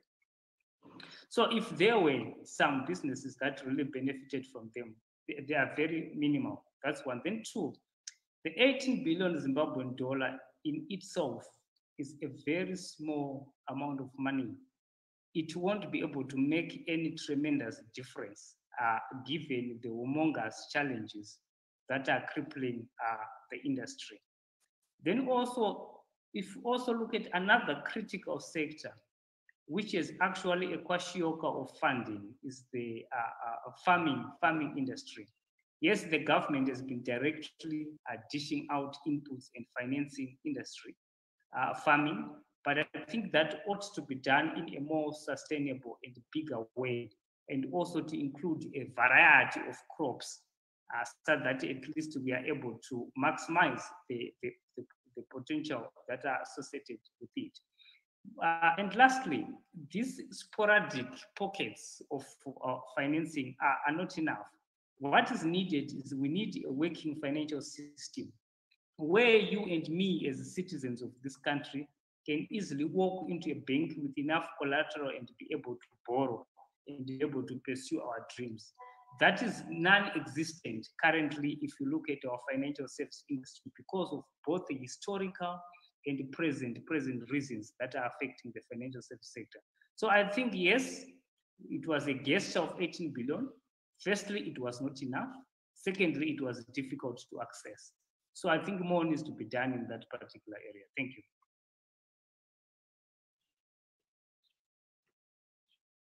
Thank you very much, Kipson, for that contribution. Maybe we can go to Dr. Nigel Chanakira. There's some questions that are coming up on the platform relating to the foreign currency. And of course, Honorable Tendai Biti did mention that the de-dollarization of our economy was one of the biggest mistakes. So Dr. Nigel Chanakira, as you are a career banker and on the back of what has been shared by Kipson, maybe you can share with us your views regarding the use of the local currency, the US dollar, and the question here, a lot of the questions that have come up regarding why is the US dollar not the dominant currency if prices are pegged in US dollars? So how do we balance that out in our economy, which is in Zimbabwean dollars, and yet there's this continued regression into the US dollar? And Tendai Biti did mention that a country that dollarizes never really fully de-dollarized. Thank you. Okay, thanks, Ngobile. I think the issue, and we must admit, you cannot defy the psyche of markets. I think what Honorable BT speaks to is really what we call in economics rational expectations. What are the expectations that people have? And in a sense, rightly so, it's a function of confidence with regards to your own currency and your own money. And so if we look at the conduct of monetary economics for any economy, any basic economy needs its own money, because you're never going to export every and import, what your requirements are. There is local production. And so to actually then carry the currency of a foreign nation in order to, institute your domestic trade is not rational. And that's why we have domestic currencies.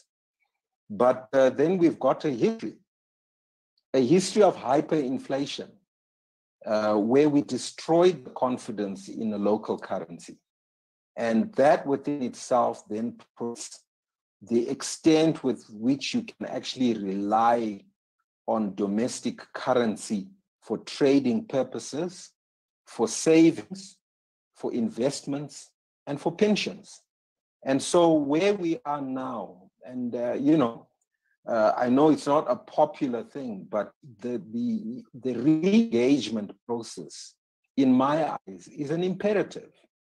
You can't, and with due respect to Professor Mthuli, when he came in, I had a lot of confidence because of his credentials. He was my supervisor for my dissertation. You don't just choose a supervisor unless you actually respect the person academically. So I happen to know Mthuli. I also know Mthuli from his international, accepted, intelligence levels. I mean, you don't just get into Cambridge. You don't work at Oxford.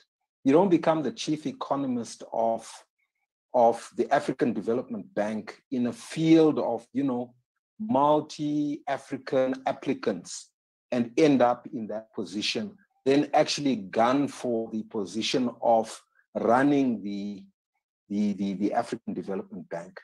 And so he came with the credentials, he came with the know-how, and he came with the talk. I mean, like him or not, he had the suave and the nuance to be able to communicate in those international circles. What I think is lacking is the political will. And if you don't have the political will in terms of sorting out domestic politics and then your international politics, your economics cannot carry the burden, particularly with the background that we have as a nation. We were hyperinflating. We were running fiscal and balance of payments deficits. And with that background, saying to your otherwise acceptable, internationally acceptable Minister of Finance, a race. This is a race for resources globally. This is a race for investments from a global or sub-Saharan African perspective. But then you ask a guy to run with his legs tied and burdened with debt, burdened with domestic politics, and burdened with international politics. And so I think without resolution of those key imperatives, I call them imperatives, then we are kind of hung, because then the introduction of a domestic currency, can only last so long. This catches up with you. Your imports have been stifled because of tariffs. Your imports are stifled at the moment because your consumption patterns are low, because your real wages are low. And so from that perspective, I'm inclined to agree with Honorable BT that, engagement is imperative and confidence on the part of domestics, because as long as there is no domestic dialogue, there is no international dialogue, then truthfully, yes, in my back pocket, I'm going to keep the US dollars. Rational economic expectations. I don't expect the currency to hold. And Eddie Cross just mentioned the fact that, the rate ought to be moving. That was how I read his statement.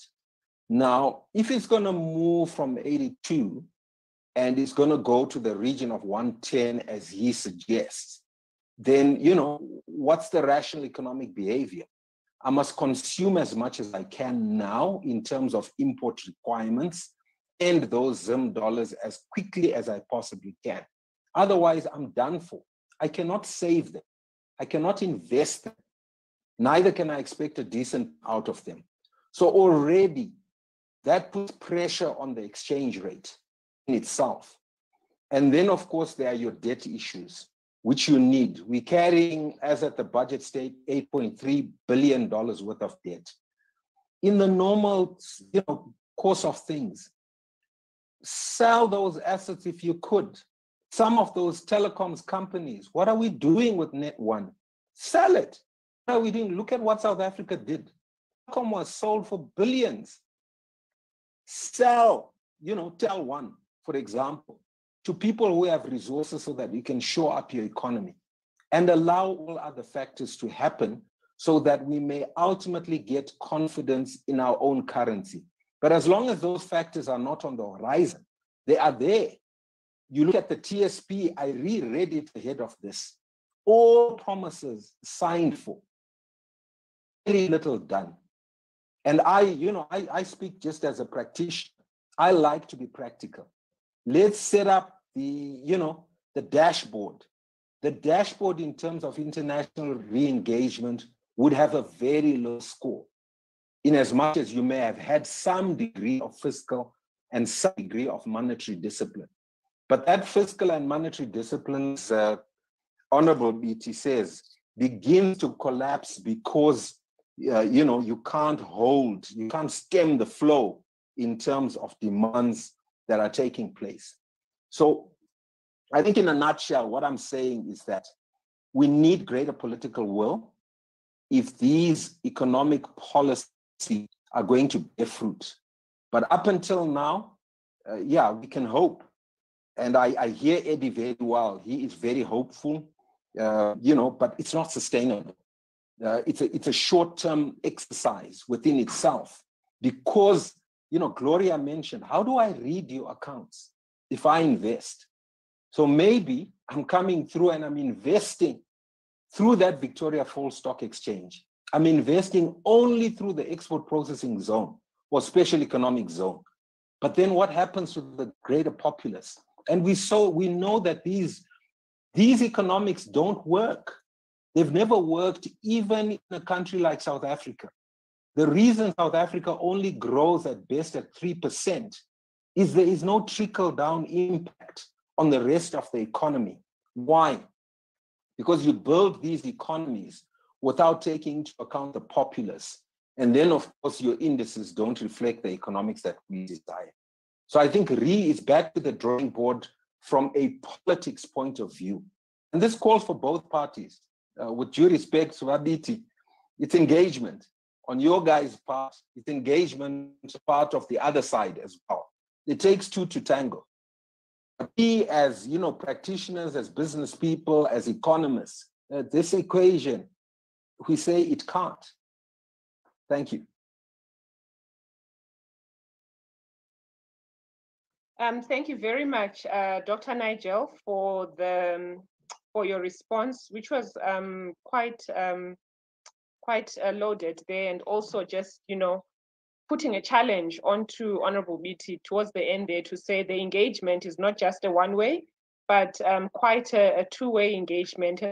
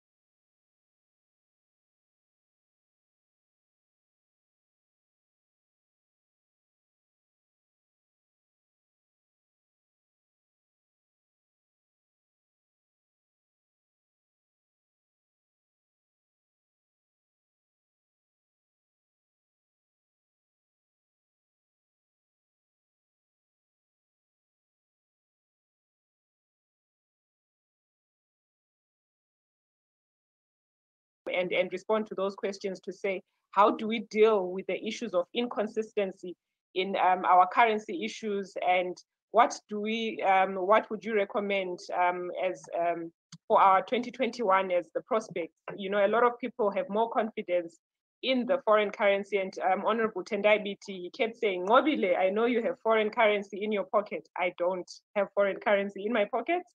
But from your view as part of the accounting profession, how do we deal with this discord and this on local currency use, prices being pegged in foreign currency?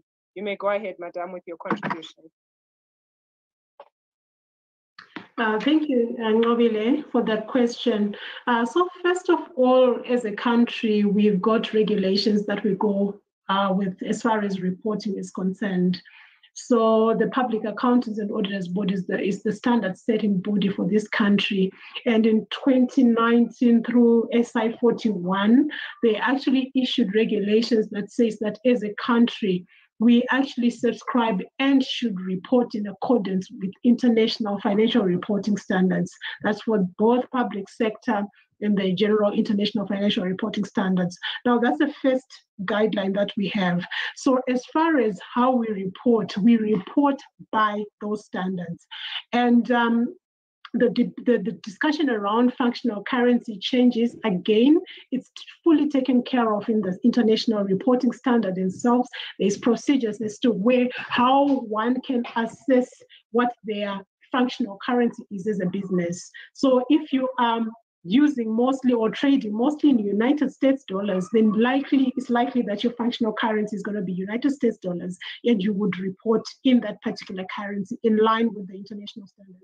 If you're mostly trading in Zim dollars, then likewise your functional currency will also be Zim dollars.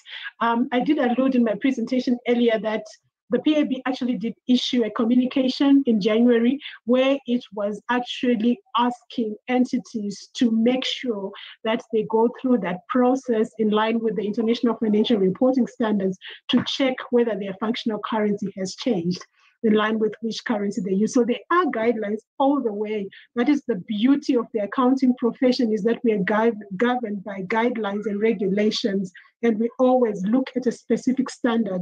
And in this case, it's international standard, as Nigel was raising, so that we can be comparable globally. We need to be able to comply to an international standard that allows an investor from anywhere in the world, if they pick up a set of financials from Zimbabwe, they must be able to follow and relate, because they are all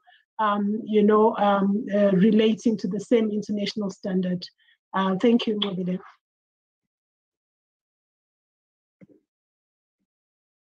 Thank you very much for that response. And I think we all eventually look forward to a time when we go back to, where the standards are used uniformly right across, and we don't have to keep going into the various issues in order to align that discord in the reporting. Ladies and gentlemen, Honorable BT and Honorable Eddie Cross are not with us on the Zoom platform. I think they face some challenges with their connectivity. However, we will continue with our debate. Thank you so much for all the questions that are coming through on Facebook, on Twitter, and also, of course, here on our Zoom platform. We move on, ladies and gentlemen, and this one maybe Kipson, you can assist in responding to. There have been questions, and of course, we've had reports coming from the Reserve Bank that they will issue new notes, and there are some concerns that if there are new notes that are issued, there will be an increase in money supply. And then, of course, there's the impact, the question that's coming through is, what is the impact of this? This had been directed to Eddie Cross, but I'm sure as a BMO leader, you are able to maybe respond to this. Then another question that you may tackle maybe is regarding the informal sector, that we have quite a large portion of our economy, which is in the informal sector. And with the lockdown continuing, we are not sure how long it's going to continue. What is the impact of that lockdown on the informal sector and ultimately on our economy, since we have quite a huge section of our economy which is informal? Then another question that you might want to tackle, which came through, is youth engagement. Of course, we know that the government, and Dr. Chanakira did allude to this in his earlier presentation, has put in place venture capital, and we are looking forward to that being rolled out and ultimately to benefit the young people of our nation. But what other areas can the government look to engaging our youth? So number one, impact of the new notes coming in and increase in money supply, also impact of the continued lockdown on the informal sector, and engaging our youth. Over to you, Kipson. Thank you. Thank you, NQ. I'll start with the issue of the new higher denominated notes. You know what, if these notes are going to be printed by demonetizing already existing RTGS balances, then there will be no effect on overall money supply in the economy. However, we have got a US dollar circulating in this economy, which is as good as a commodity. So what happens is the new higher denominated notes are likely to put fuel on the parallel market, on the parallel exchange, or on the parallel market, or on the black market, in the sense that the black market was kind of contained to some extent by controlling electronic transactions, by curtailing electronic transactions, your EcoCash, your RTGS, and so forth.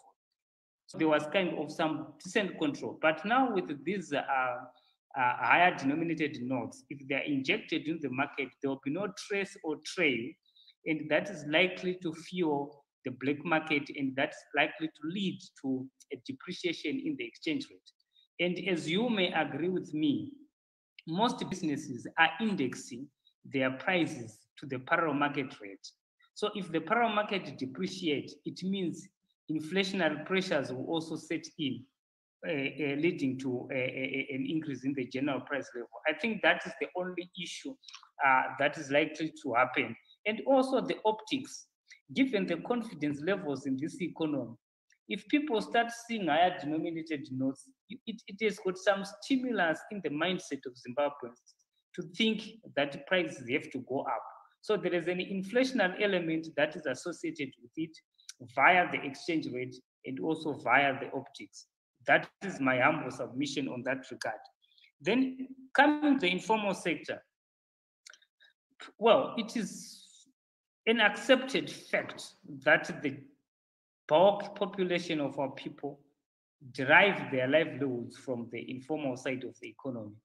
And given the lockdown, it's no brainer that they are hard hit by the lockdown, and that is good.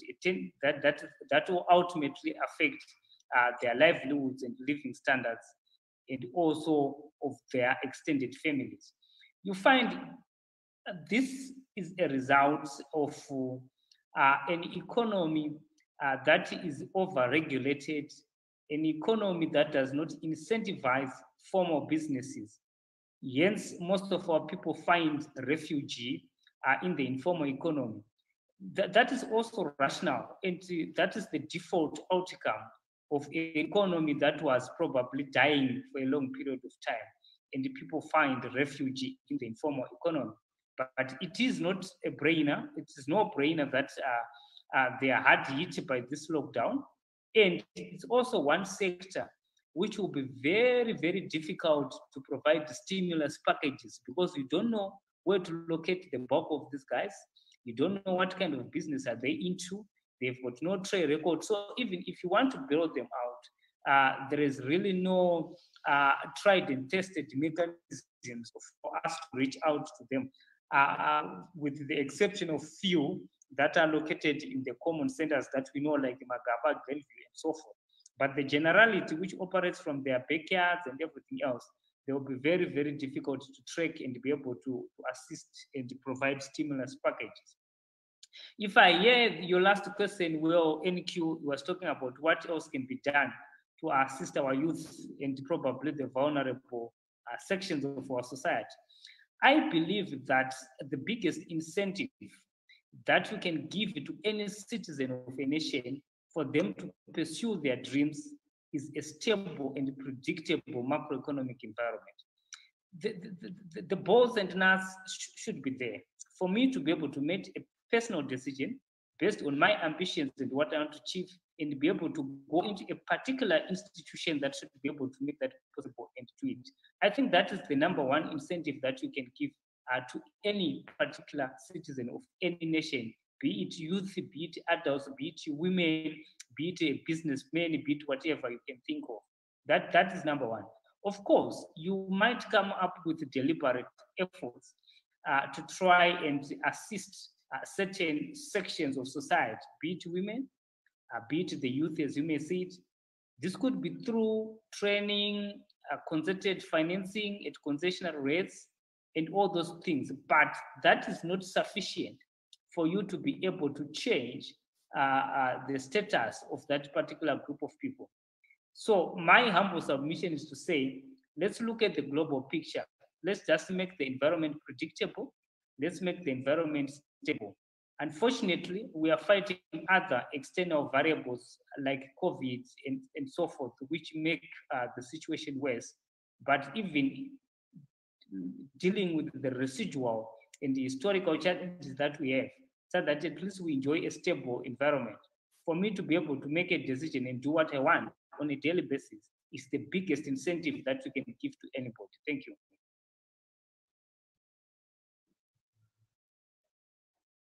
Thank you very much, Kipson, for the very elaborate and well-articulated responses that you've given there. Ladies and gentlemen, we now move on to the section where we open up to those joining us on our Zoom platform. We have some hands up. And before maybe I take that hand, we have Mr. Mishek Ugaro.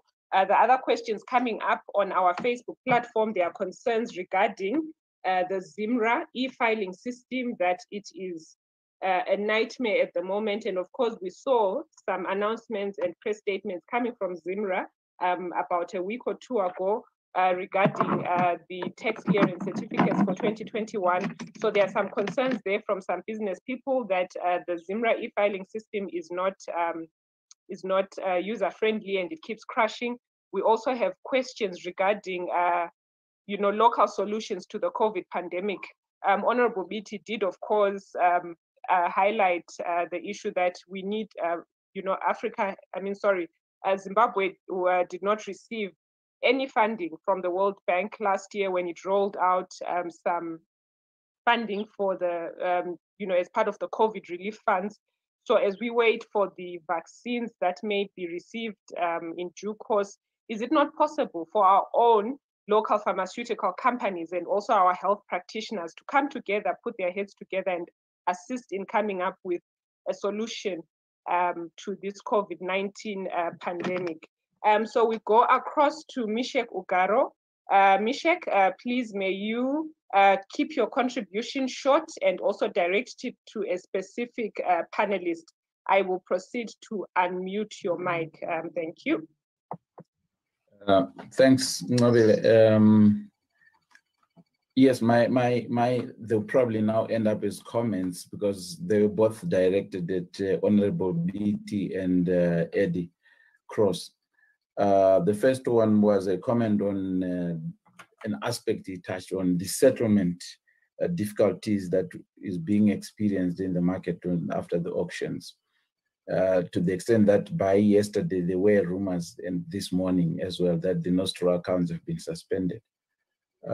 It is actually generating that sentiment that the central bank seems to be struggling to settle the auction. So it would have been nice to hear what Ed would say there, or any other member of the audience here or the panel could comment on that. And then to Honorable BT, he mentioned a number of valid points, but one particular one which I wanted to direct at him is the issue of devolution, where he says the enabling law has not been enacted. As a member of parliament, I thought that this talks to that engagement issue, where I think as a member of parliament is complicit to it, because they are the ones who are supposed to push through that law. And I don't expect it. If it is not pushed by the minister, private bills are accepted in parliament, isn't it? So they should be pushing it so that the devolution funds go through to their intended targets. Those were my comments. Thanks, Nobile. Thank you very much, Mishek. And as you said, the two panelists are not connected on our platform anymore. However, regarding the issue to do with the foreign currency allocations, Honorable Eddie Cross did highlight that the Monetary Policy Committee had done as much as possible to do the allocations, and they had allocated about 35 million US dollars for the auction that took place last week. So on the other questions, I'm sure we will get some comments from our other panelists who are there. We can move on. There's another question here from Godfrey Kanyeze. Godfrey, you may go ahead with your contribution. I will unmute your mic.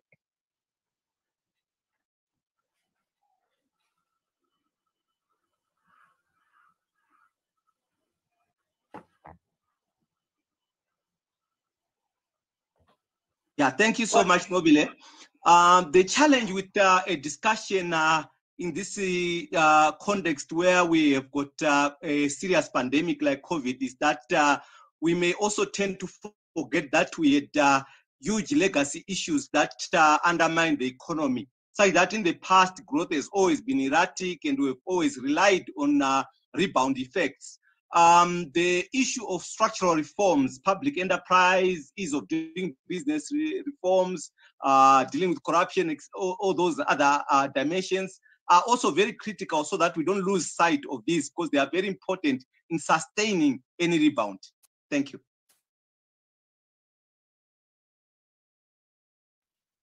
Thank you very much for that comment, Godfrey. Yes, you do remind us quite honestly that we had historical issues there in our economy that still needed to be dealt with. And going into 2021, those still need to be factored in as we are coming up with the prospects for the 2021 economic outlook. Ladies and gentlemen, I can take, if I may take this opportunity to come back to our panelists, maybe across to you, Dr. Chanakira, if you have some few comments on the comments that have been raised so far by our viewers and also some of the comments coming from the Facebook platform. Across to you, Dr. Chanakira.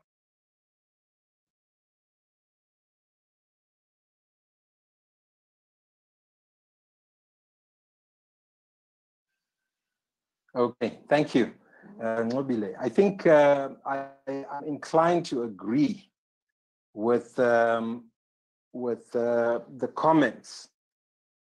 I think Mishek Ugaro speaks of the need to follow through on maybe pushing a private bill on devolution. In my heart and soul, having interacted with parliamentarians during the 2021 budget process, I get a distinct sense that they would buy. I don't even think Honorable BT would be handicapped in pushing that the devolution statutory instruments or laws become effected. This is for common good. This is for their own good, particularly given that our parliament comprises largely rural, parliamentarians. And so this is a common feature, both urban and rural. And I cannot see any MP in his right mind who would vote against accelerating, that piece of legislation. In my mind, though, it is a bit, academic to still call for that process, because the reality is drawdowns are taking place anyway. The allocations are actually approved by Parliament as a lump sum. And then they are spread amongst the different provinces.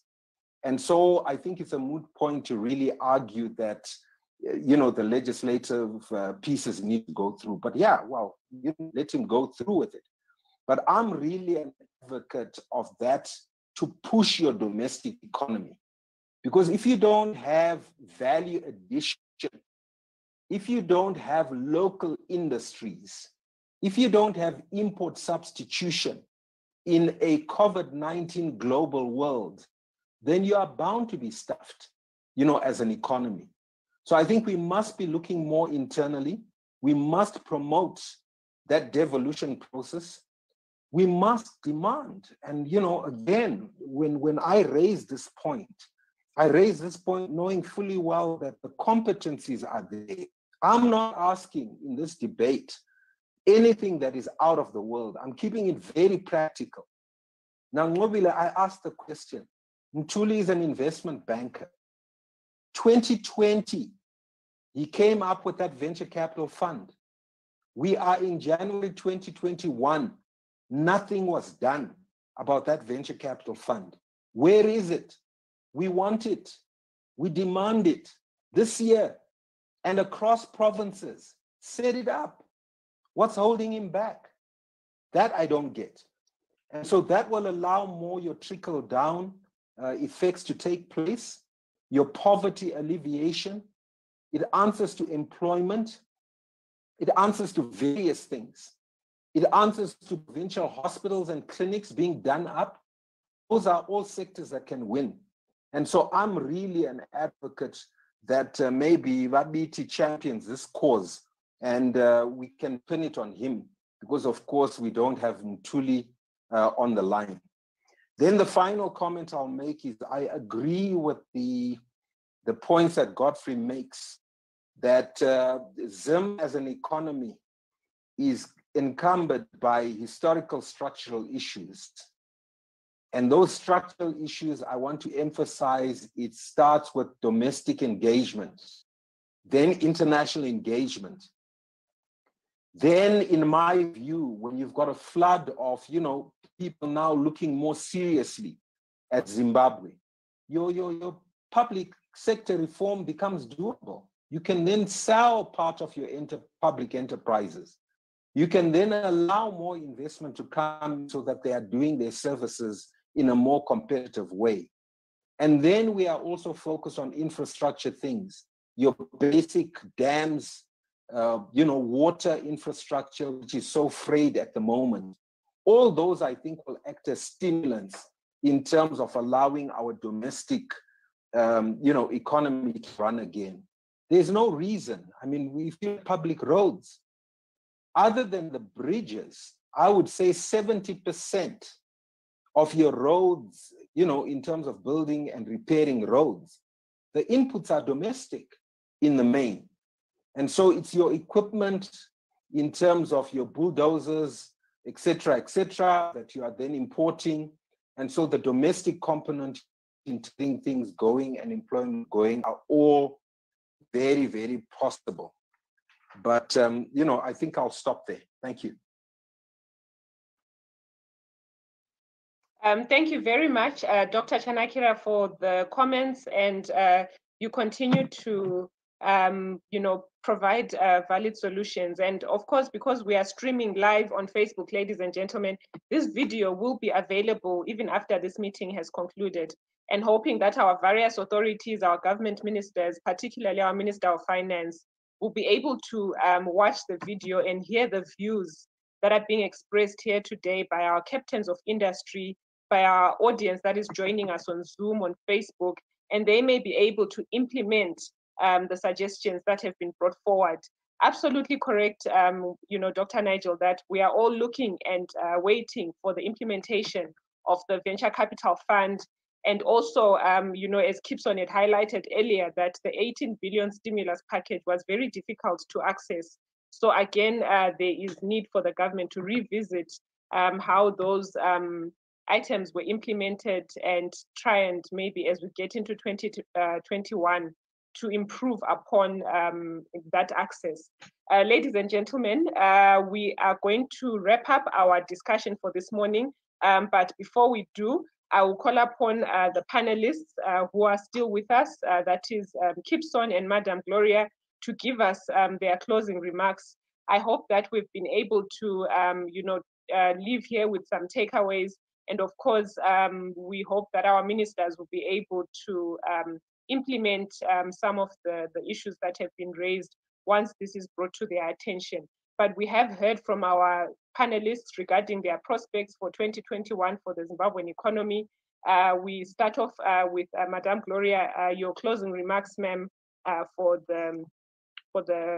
today. Thank you. Thank you, Nobile. It's been really great to share our own perspectives, but also to listen to the perspectives shared by the other panelists as well as the participants. I think it just brings to light and really opens up the outlook from all angles, which is absolutely important. I think opportunities were shared, and I think there were pickings, that different sectors can focus on to try and salvage their businesses, especially given the impact of the COVID-19 pandemic.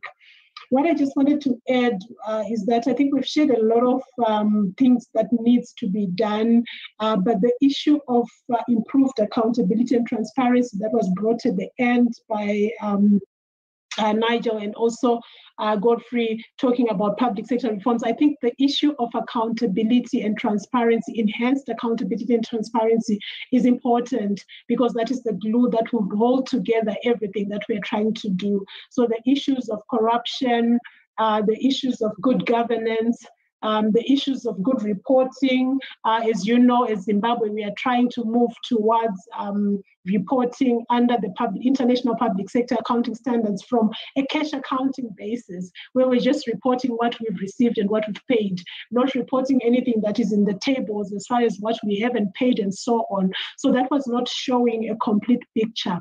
But going towards enhanced transparency and enhanced accountability will also help as far as our investment attractiveness, our sincerity as well in doing these things is important.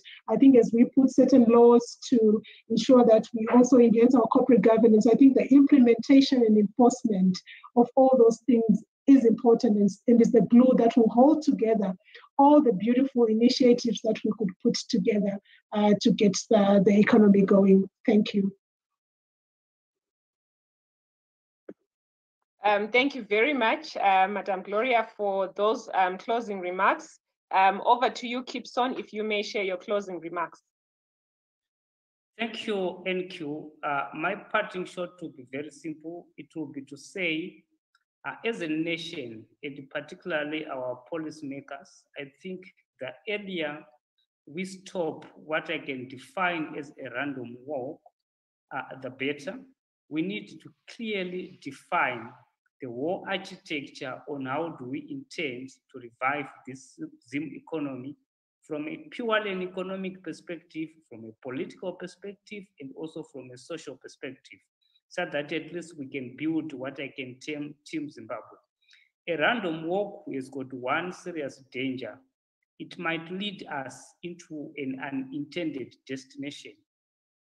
Let's imagine what kind of a Zimbabwe do we want to have post the COVID-19 crisis.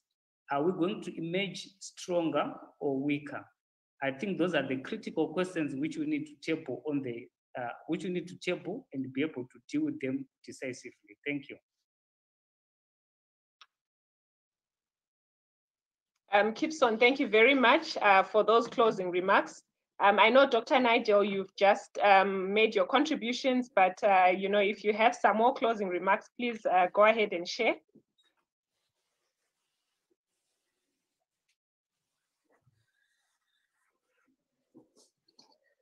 Thank you for the opportunity. I wasn't sure whether I'll get another crack at this, Nobile, but suffice to say, Zimbabweans, let's stay positive, let's stay innovative, let's stay creative. On a practical level, I've got a garden going, just outside my home. What does that mean? It means my vegetable consumption has improved. I can combat COVID in a more effective way. And I'm pretty sure most of us, with the reins as they are well capable of that. Let's make sure we're well fed. Let's make sure we have good. Let's make sure we exercise.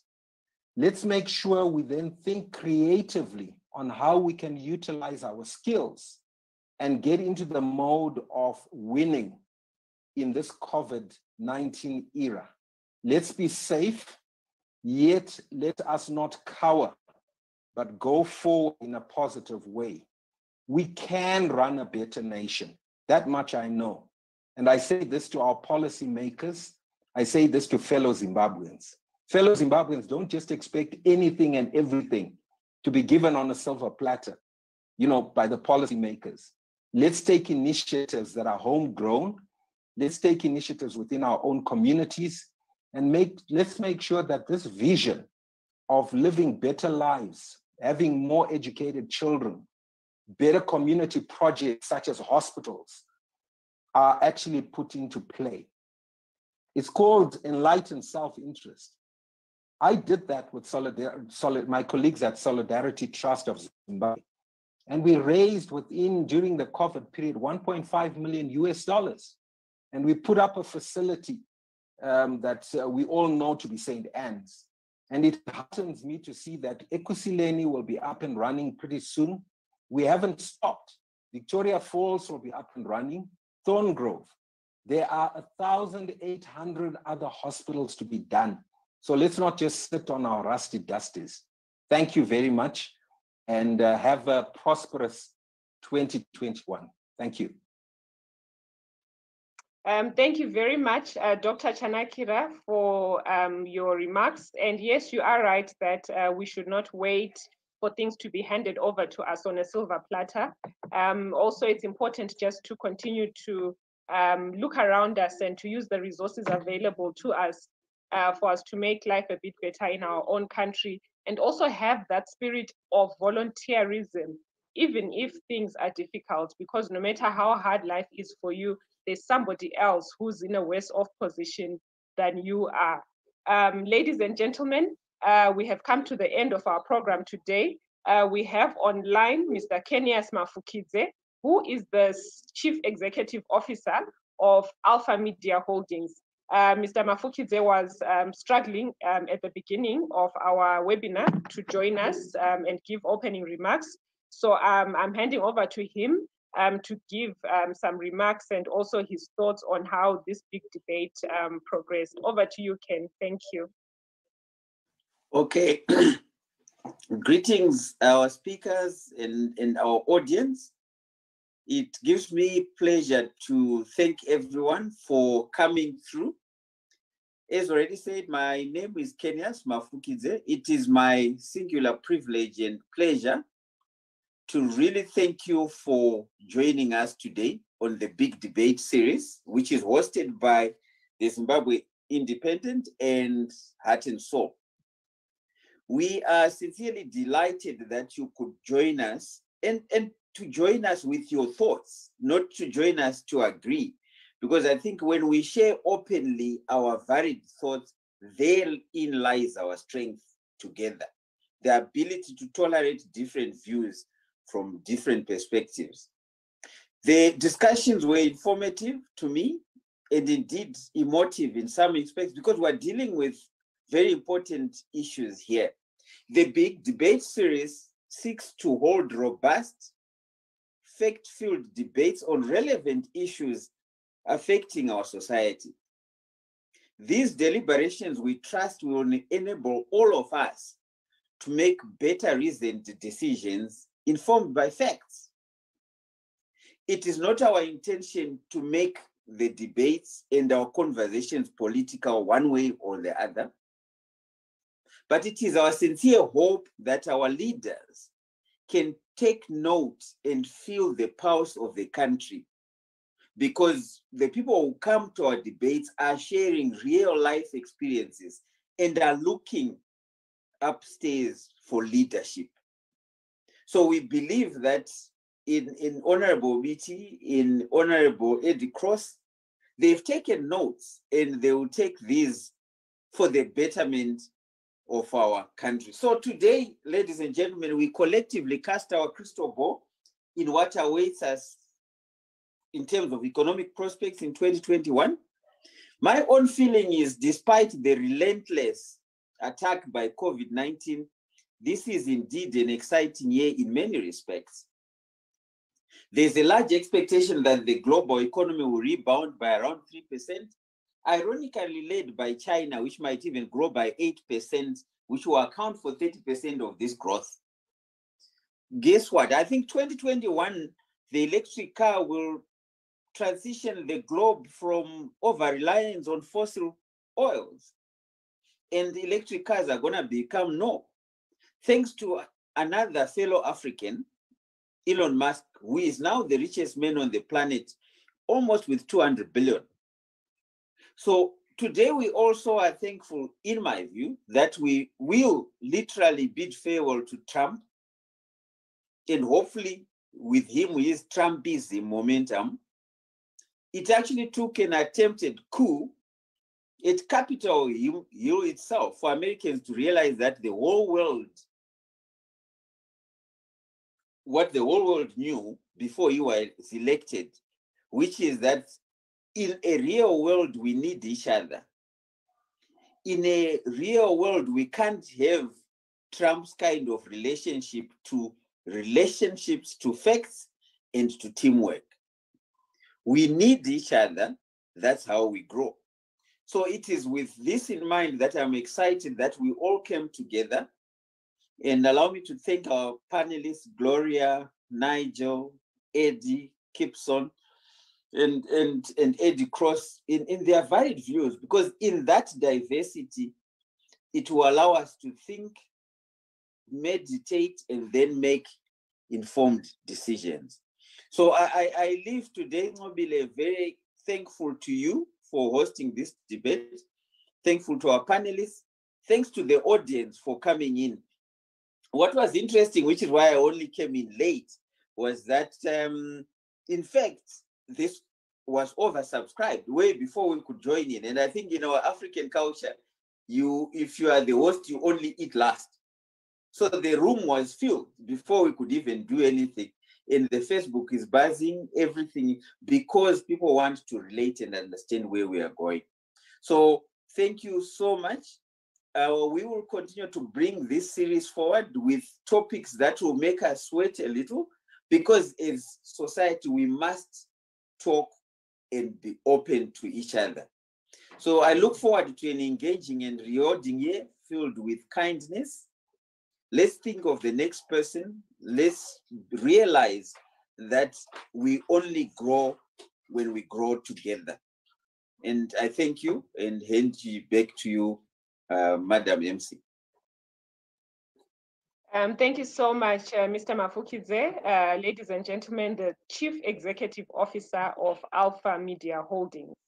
Ladies and gentlemen, we have, of course, come to the end of our first installment of the Big Debate Series.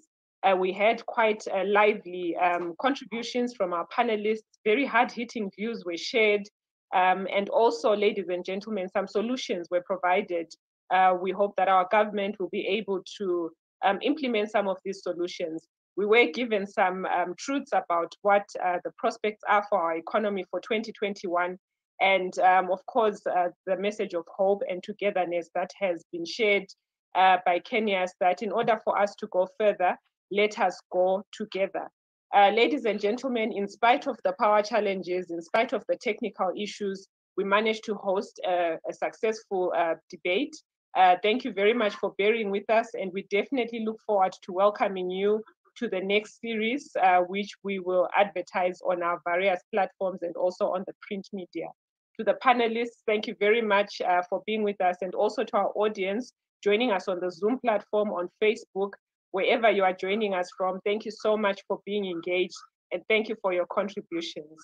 From Alpha Media Holdings, and of course from Heart and Soul TV and Zimbabwe Independent, we wish you have a pleasant day and enjoy the rest of your week. Thank you very much, ladies and gentlemen.